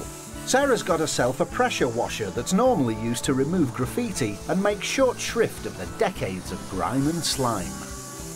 But this is just the first step in turning the old sports hall into somewhere a bride and groom might consider having their reception. But the big issue with the gym was always the windows, and Sarah's just found out the company that was due to do the work can't deliver in time, literally leaving a huge hole in her plans. It's telling to a nightmare, these windows in the sports hall, I have to say. In fact, the whole sports hall, I quite wish someone would just blow it up. The idea was to have floor-to-ceiling doors that would open out onto a beautiful patio where guests could enjoy the view while knocking back cocktails. We need to find a different company. They were doing us quite a good deal. They were doing us, yeah. I think they worked out that they couldn't do the deal that they were offering to do for us, and that means that we don't have enough weeks left to do all the things that we do want to do. It's a bit, to be honest, that's the first... This is a real headache. If they can't find a new firm to manufacture and fit the windows in the next 8 weeks, they'll have to stick with what they've got, which isn't a pretty thought. I'm worried about them actually coming in, looking at the whole thing together and going, I don't want to get married in a 1970s school sports hall. Now they're really up against it. There's an endless list of jobs to do, and this is the last thing they need. It's enough to make you lose the will to live.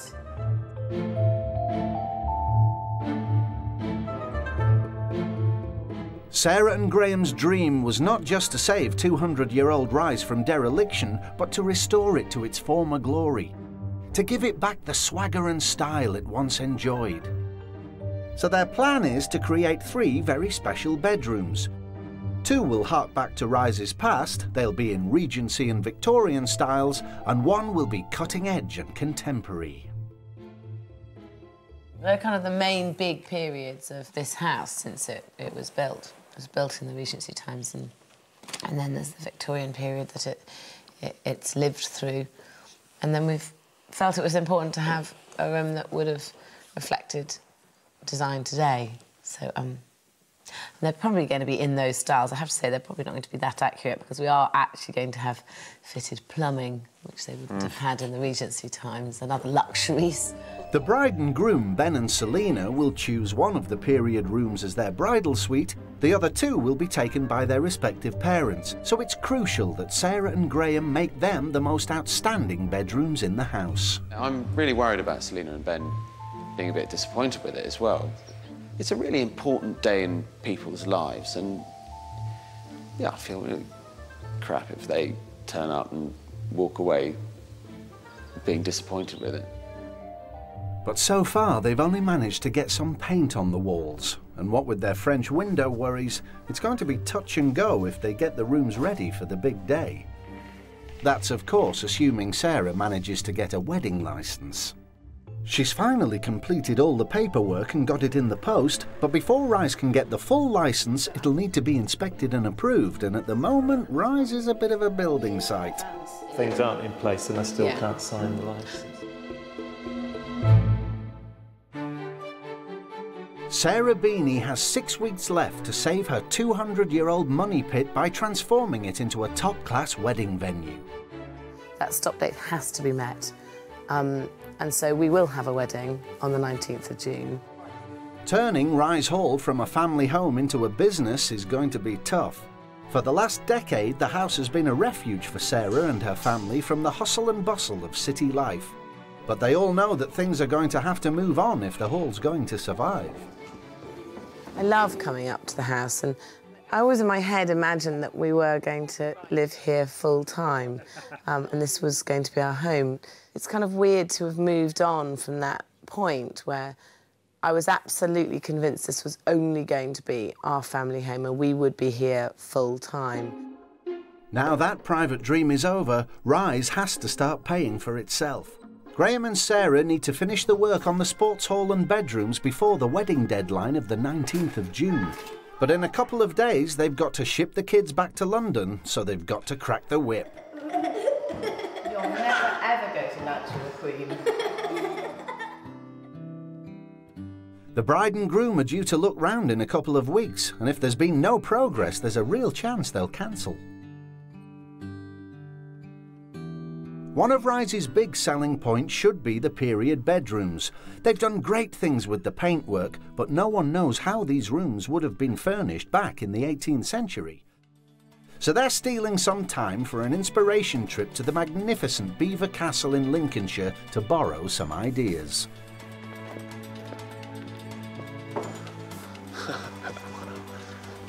That's totally splendid, isn't it?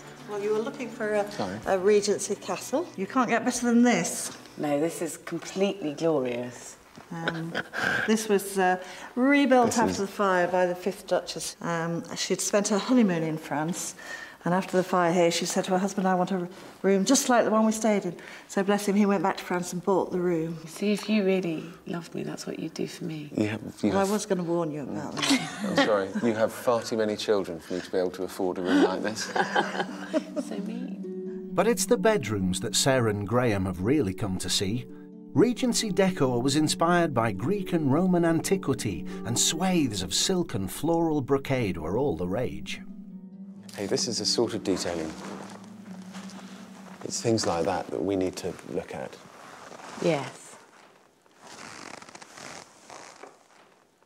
And also, what's interesting about this is you can actually get away with quite cheap material if you get the trimmings right. But getting this look on their budget won't be easy. The Regency period, like the man that gave it its name, the Prince Regent, was all about excess and extravagance. The Prince liked the finer things in life, as Sarah and Graham are about to find out. This is the Prince Regent's bedroom. Now that's a bed and a half, isn't it? That's exactly right. The plan for the bed. Again with the Prince Regent's favourite colour, hence the gold. Is it a waterbed? No. That's bouncy. That's just so comfortable, it's lovely. This is tremendous. All our beds have to be this high. But as well as fancy fabrics, the Prince liked fine dining too. A special big belly-shaped hole had to be gouged in the corridor between his bed and bathroom. This is a tummy hole. It is. That's great, isn't it? It was there for you, but you just had a child too early.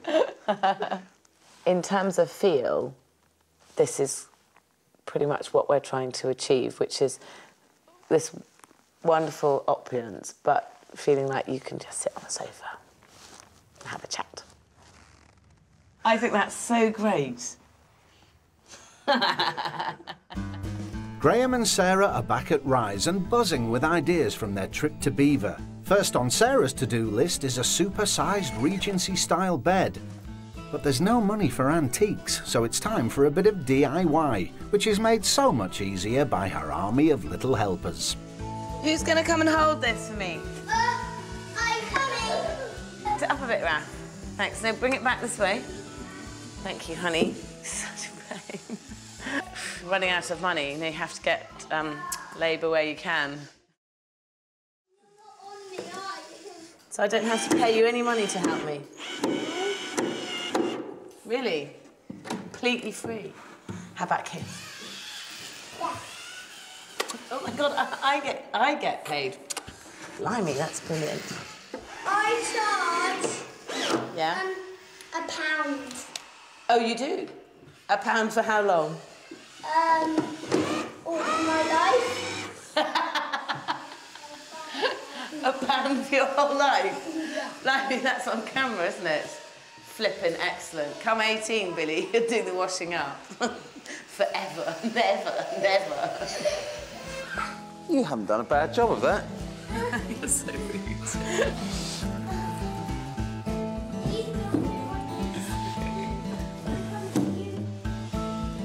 This is quite high. I didn't realise it was so high.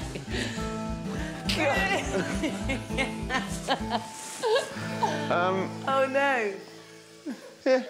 The big bed is too big. So while Sarah heads back to the drawing board, the lads make a start on the modern contemporary bedroom. This sleek, minimalist look relies on keeping it simple, like using large pieces of reconstituted granite around the bath, which will be in the bedroom. It is a real luxury suite. It's something I've been wanting to do for ages, put a bath in a bedroom. I don't think it's something that you'd really want to live with all the time, but I think in the context of this house, it seems a shame not to have. But time's up. Sarah and Graham have got to get the kids back to London, leaving the trades to get on without them. So all the other businesses we're involved in will be imploding while we're up here, but the site moves on much better, which is great. Not that we haven't got some hiccups on their way, I'm sure. And there's an awful lot to do.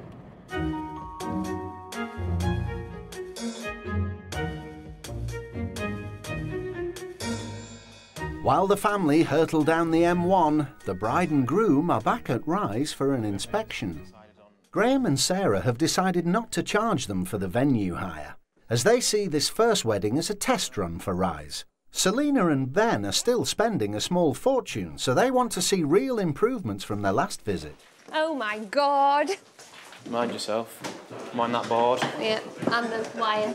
Yeah, it definitely needs some work. It's a bit of a scare factor, isn't it, down here? Yeah, some nice exposed brickwork. Should we be worried that there's bricks coming out the wall? We're not using this room though, are we? Well, I don't Surely. know. There's cabinets in The corridors might need some work, but at least the bedroom should take their breath away. Wow. It's looking very interesting. It's a lot different than last time we saw it, but I don't know if it's any better than last time we saw it. No, it's worse. So why is the bath in the bedroom? Pass. And what about the old sports hall, the venue for their posh reception? Oh, no scaffolding. Oh, wow. So this room is huge. Isn't it? This room needs loads of work still. Even though it's done loads, we still need to ask about all the work that is going on in here. That didn't quite go to plan. Obviously, with Graham and Sarah, they have done a very lot in a short space of time, but we've got 5 weeks. It is our wedding and we need it to look perfect. I've dreamt about this day for ages, so I'm going to be ringing them more constantly, sending out emails, checking on things. And good to her word, Selena's straight on the phone to Sarah in London. I think the main thing that was, I mean, obviously there was no scaffolding in the sports hall. Yeah, that's a good... Still concerned about the ceiling and the windows, so he says that would be what he wants to know if that's when that's getting finished. You know, week by week now you'll see big strides forward, hopefully. Yeah. God, it's all very real, isn't it? I'm kind of thinking, it is actually her wedding day. I've only ever done building projects, and with building projects you kind of think, well, we'll get it done, that'll be fine. I kind of, you know, it's a really big deal, someone's wedding day. Before Sarah can focus on the details of the wedding, she's got to get the major restoration work finished. So there's only one thing for it, an emergency dash up north. In these last few weeks, all the effort's going into the back of the house, where the guest rooms need to be finished. But this is the part of the house that was in the worst state, and without all Graham and Sarah's efforts, it may well have gone the way of 1,500 stately homes that have been lost in the last 100 years. Now structurally sound, these rooms still need a lot of work if they're going to accommodate 60 guests in 5 weeks' time. When will you be out of these 3 rooms in this corridor? Probably Thursday next week. OK. It's that tricky time in any build project. With deadlines looming, Sarah and Graham have to ask the workforce to redouble their efforts. Pushing too hard could cause even more problems. I tried to push them on the other day a little bit, and I didn't do it without pissing them off. I might like something to take 2 days, but actually it needs to take 3 or 4 because they're not prepared to leave a substandard product behind them. With such a rush on, all the trades are getting on top of each other, and understandably, people are getting stressed. There's that many things going on in the back half of the house, and I think they'll be pushed to get it done. Sorry, but now I'm starting to panic, you know, and if they're not, they should be. Thank you. But you need to talk to us about stuff anyway. Yeah, at some point, yeah. We're going to have some deadlines, really, you know, picks. I mean, we haven't been... It's not only Karen and Steve who are getting tense. After their early start and hectic day, Sarah and Graham are starting to feel the pressure too. We got a problem? Slightly, I spent 25 minutes looking for you because you didn't answer. I've just found it. It fell off in here. Oh. I'm glad you spent 25 minutes looking for me. Yes. You could have done it before lunch, couldn't you? In our 3.5 hours at Rise today. Anyway. To be honest, this wouldn't be possible. I wouldn't be able to do this on my own without Graham. There's absolutely no way in hell I could do it on my own. I'd like to think you can do it without me, but maybe you can do it better without me. And I'll be honest with you, quite not. With whom? Me? I don't even think we'd have bought the house without you, so I don't think we need to worry about it. Domestic over, there's just time for some TLC for the workforce. Are you a bit worried about the 5-week deadline then? Bit? Are you a bit? But for a normally ice-cool Sarah, that's not the easiest of prospects. For years I've been involved in developing property, and I've always said it's either your home or it's a business and it's a development. And with this, it is a home and it's a business. And that makes for an awful lot of problems. The workforce may be a bit happier, but there's still one big stumbling block, the lack of a wedding licence.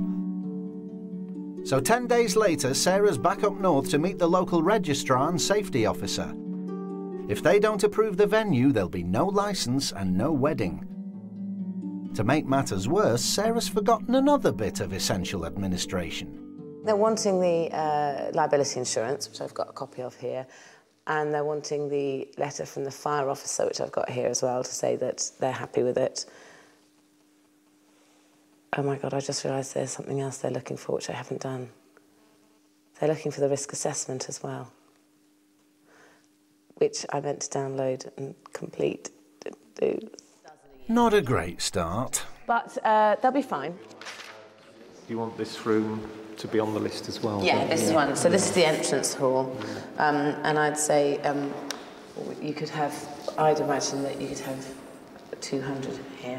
200's quite tight. I would have thought that's tight, Sarah. Really. OK, how many do you think? I think about 60 odd. I promise it won't. In 4 weeks' time. 4 weeks' time? Yeah. Trust me, you have to trust me, it will be fine. I know you don't believe me, but it'll be fine. And there's a door going on there, so... A licence can't be granted yet. The inspectors will be back on the 14th of June, 5 days before the wedding. Because I know you said about fire extinguishers and signage, and so I would like to sort of see that in place. Situ, Yes. Okay. So, well, they'll be kind of quite close to the end. Yeah. So I can't sign any licence off. It's a bit of a try. She'll need to prove that she's complied with all the health and safety requirements, such as... All exit routes shall be maintained with non-slip and even floors. Such exit routes shall be unobstructed. All exit doors shall be available for immediate use without use of a key or similar fastening. All fire doors shall be maintained effectively. If she doesn't, the wedding will be off and Rise's future will be in jeopardy.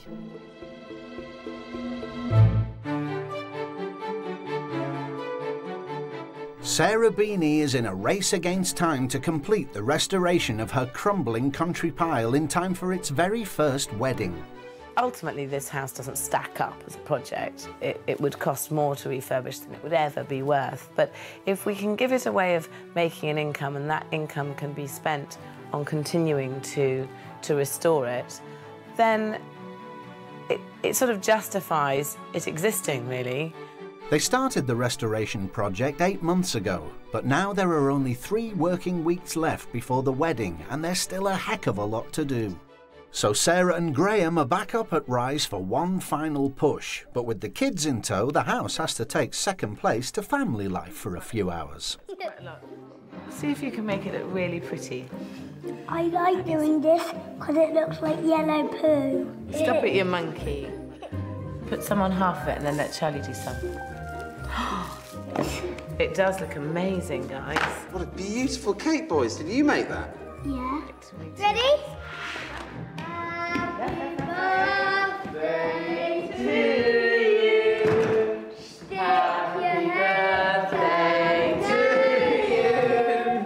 Happy birthday, dear Rafi. Happy birthday to you. Here, blow out your candles. Here, look, Graham. You gonna blow? 3, 4. This has been such a happy place for us. It's from the minute that we first saw it, we knew that it was going to be a lovely home, and despite the fact it's big, it's still a lovely home. This is the last holiday the family will spend at Rise before it opens for paying guests. It won't any longer be a private home, but it's the only way to ensure the hall's survival. Celebrations over, Sarah and Graham get back to work. Grinders grind and rollers roll. The bedrooms need beds. The sports hall needs windows. The entrance gates need to be rendered. And there's still no wedding license.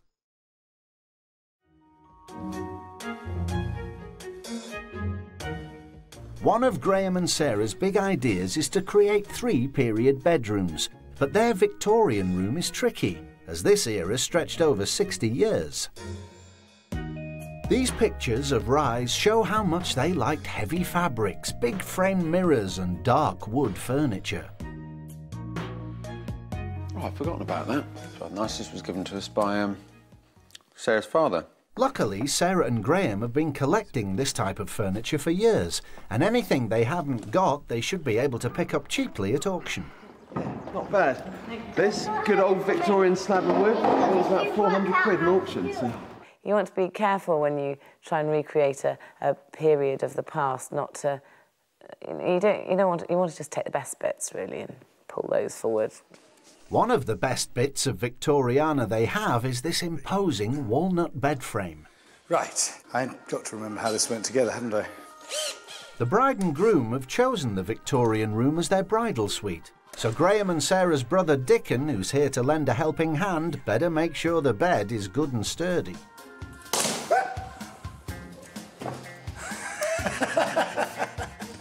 I know what'll fix it. If we all just stand here staring at it. We don't need to fix that's it. quite that. Well done, boys. That's a tiny bit worried. It's a little bit rocky. Victorian furniture has fallen out of fashion lately, so you can pick it up for a decent price. This wardrobe was 350 quid and the chest of drawers was 200. And with a bit of TLC, they should last another 100 years. It's important that the Victorian room is in keeping with the rest of the house, as Rise is a Grade 2 star listed building. That puts it in the top 6% of listed buildings in the UK. Sarah and Graham have worked hard to keep their restoration sympathetic to the house's history. They've taken a lot of advice from their local conservation officer, Edward Atkinson. With 40 years' experience, there isn't much that Edward doesn't know about Regency houses, so will he be impressed by all the work at Rise? I wouldn't say, no, forget it. But on the other hand, I think it needs to be very sensitively done, very lightly done. When you find somebody like Sarah who is wanting to retain its integrity, they are few and far between.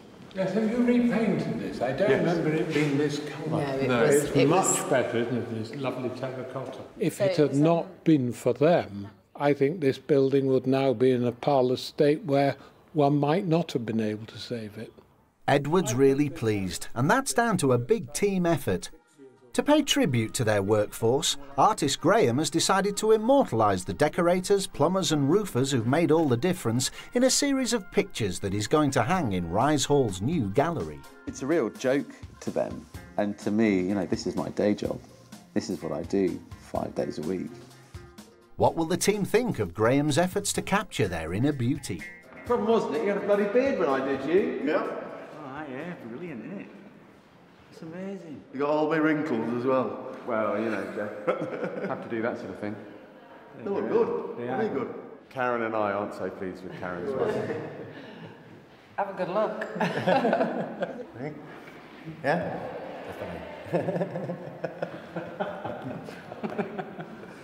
It's like Crown Watch. I'd just like to say we all looked a lot younger before we started this project.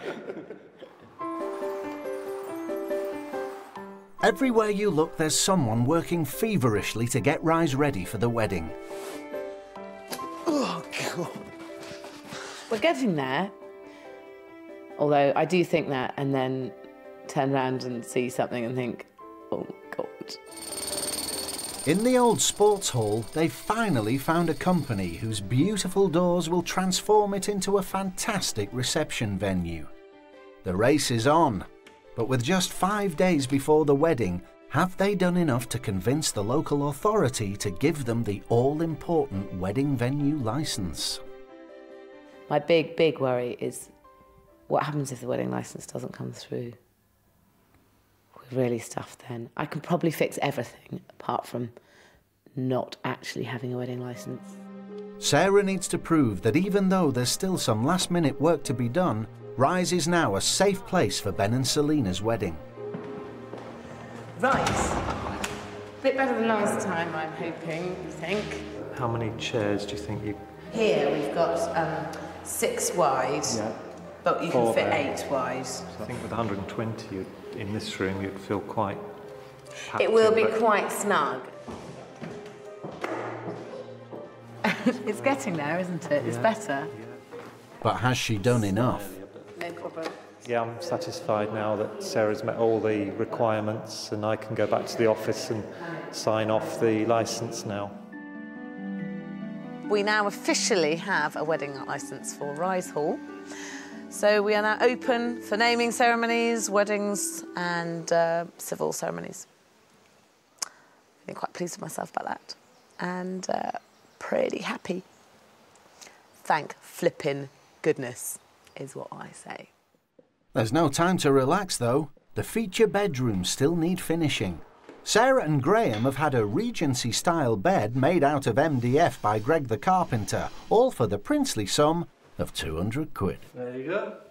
Pauline, the curtain lady, adds Sarah's carefully designed coronet and drapery to make it fit for the Prince Regent himself. It's sort of not going over the top, but trying to keep it elegant without it looking too sort of tacky, really. The contemporary room's bath is all plumbed in, and they've stuck to the minimalist look by furnishing it with, well, not much, really. And in the Victorian room, Pauline's worked her soft furnishing magic again. It's now a fantastic bridal suite.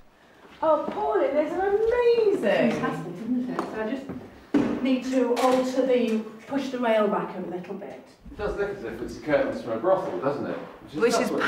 That's what we were looking for. Because, to be honest, the best bit of Victoriana is the brothel side of it. Probably not for them at the time, but looking back. Let's hope the bride and groom like the brothel look. Beautiful.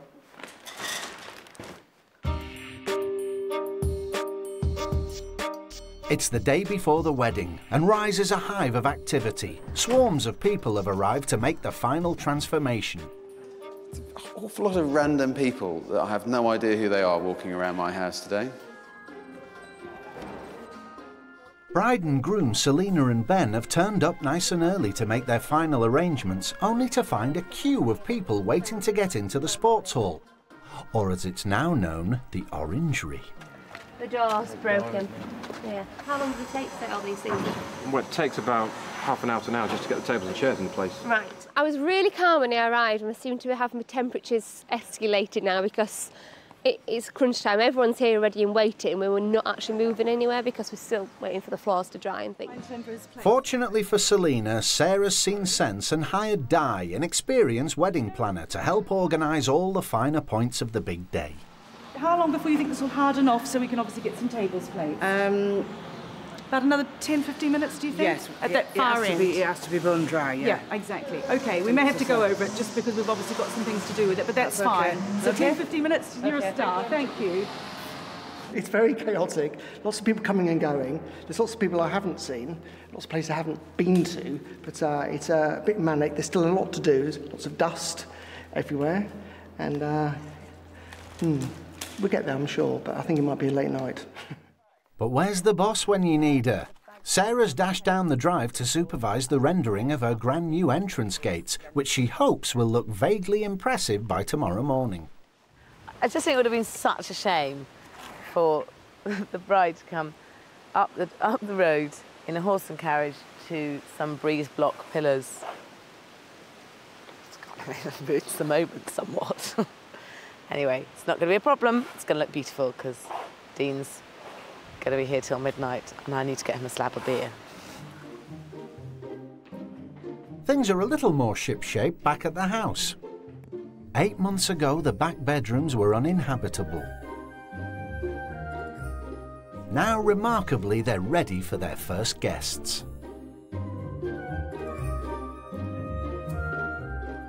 Sarah and Graham have dragged themselves away from their last-minute scrambles to show Selena and Ben the 3 themed rooms which are finally finished.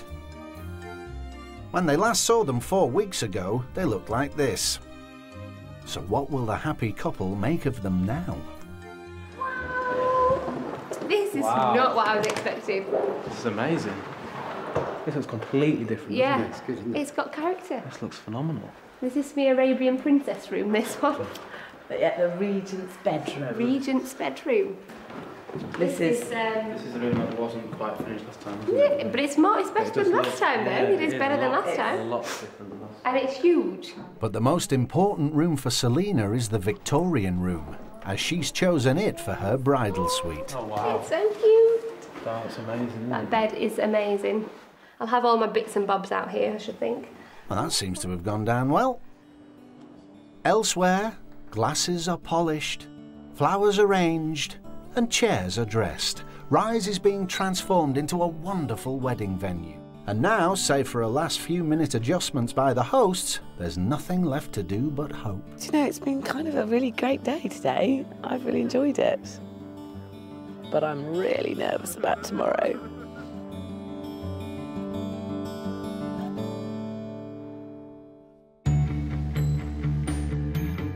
It's June the 19th, 2010. After 8 months of hard work, Rise is finally ready for its big day. What was once a leaking, near-derelict shell is now as impressive as it was in its heyday.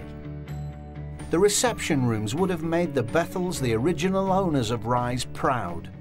The 32 bedrooms have been completed, and even the old sports hall is now worthy of its new name, the Orangery. It really is a testament to a lot of hard work.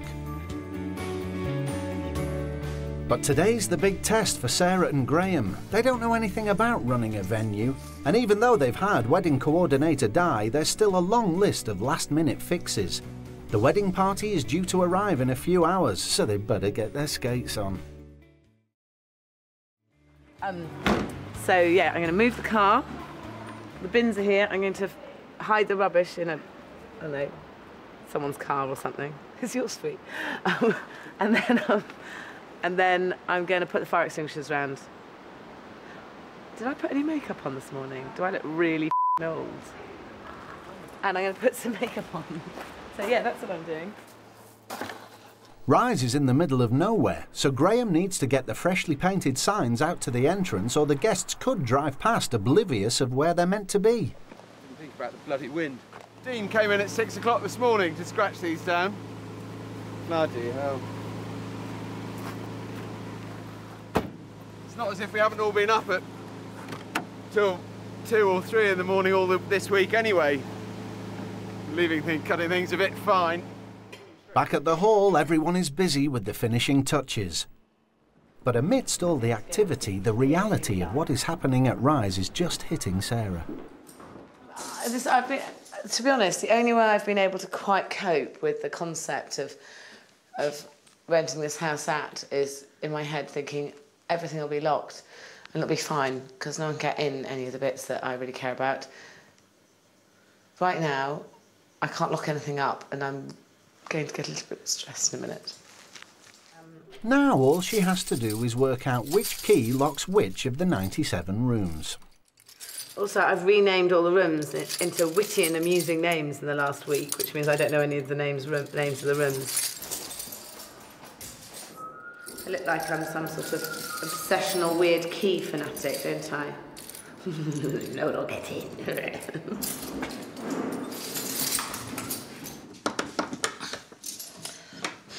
No, you can't get out. Shall I just show you inside? You can see. This is why I'm locking this room. There we are. I don't need to speak, do I? Should we just shut the door, Ray? And we'll just lock it up. But Sarah's lock fetish has backfired. I think I might have locked it with an only locking, not unlocking key. Sarah seems to have locked the door to the office, which has everything that I need to put all the signs up, my drills, my screwdrivers, tighten up things. Pretend it's me. Leave it Thomas and Jeff to sort that out. Brilliant. At least there's one door that's properly locked. I'm going to finish locking that because you need to lock it. Okay. Come on, old man. The wedding party is on its way.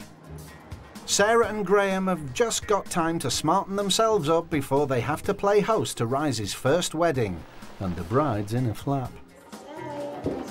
Right, so we're going to my mum's room now. Yeah, I'm really impressed. I'm glad everyone's here. Hair and makeup's here, so I'm all good. I don't care about anyone else. They're in the rooms. I need to get ready. Is she decent? No, let me do now. Okay. I'm just getting my outfit off and getting ready. Oh. Just from Sarah and I, so. Thank you very much. No Thank problem. You for that. Excellent. This is the preparation gown for the outfit. Brilliant. Well, we can crack that open.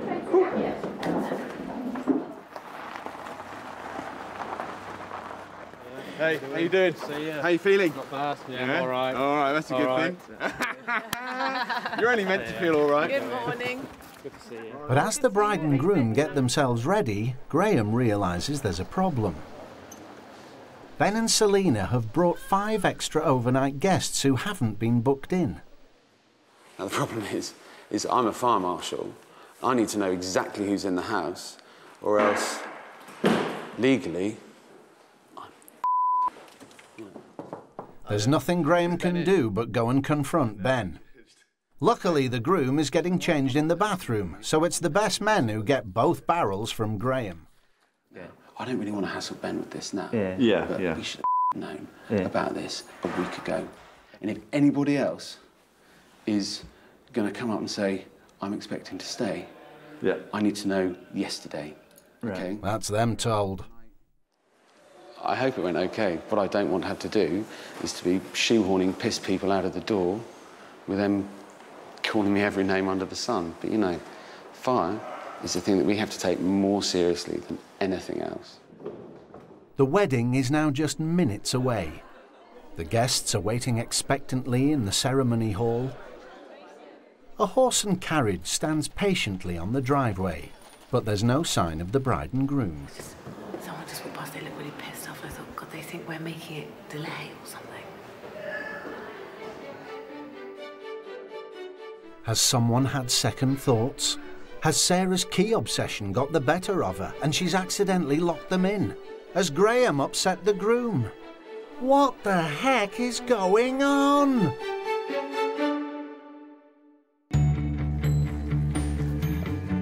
Sarah Beeny is staging Rise's very first wedding. The ceremony hall is full of excited guests, but the bride and groom have gone missing. We meet in the carriage and walk. Fortunately, it's just down to the registrars taking their time with the bride and groom's pre-wedding interviews. You can't hurry the law. I can't believe we've got all this building work done and then the registrars take long, we're late because of that. Actually, that's not very fair, is it? They've been very nice. At last, Ben takes his place, and Selina arrives in her horse-drawn carriage. That feels like quite an achievement. That just looks so amazing. It's just as well I dressed up for the part, isn't it? I was going to be a bit better than this. Just didn't get around to it. I'd marry you again, old man. It's the day they thought would never come. 50 workers, 10,000 man-hours, 3,000 tins of paint, 32 bedrooms, 8 months of hard work. The restoration nightmare has turned into a dream.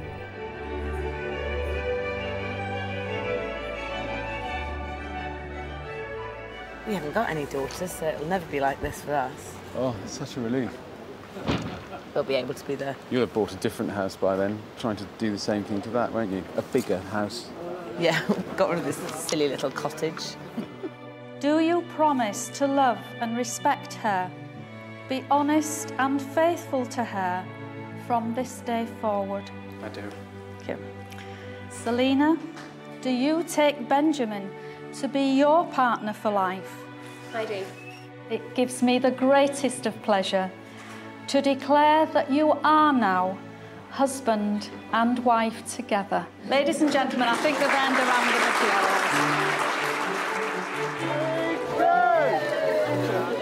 Here's to the future of Ben, Selina and Rise Hall.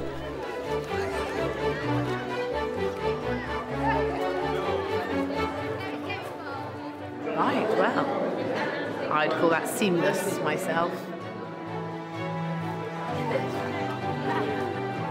Absolutely beautiful. Thank you. All of it looked so romantic, didn't they? And she looked lovely. I didn't see very much. I was having a cup of tea. Oh, Graham. Please greet your bride and groom, Mr. and Mrs. Jones.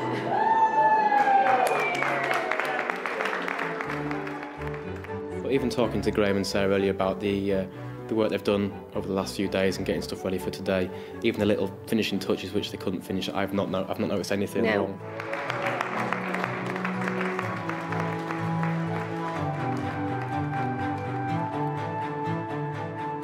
A lot of people were a bit concerned when I said, oh, we're getting married in a stately home that's not even been renovated. And it's just gone so beautifully, and I couldn't have asked for a better wedding day. It's been a big day for Sarah and Graham. After all, it's not every day you hold a wedding in your own home.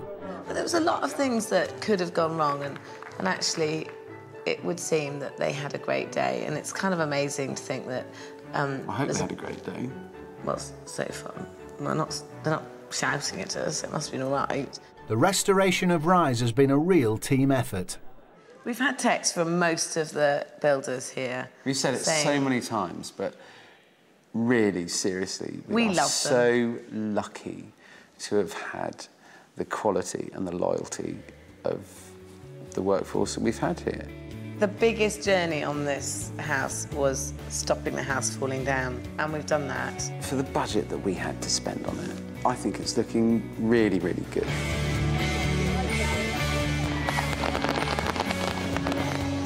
They've done it. Sarah and Graham have staged Rise's first wedding. Now, hopefully, they've found a way to keep this Georgian treasure standing for the next 200 years.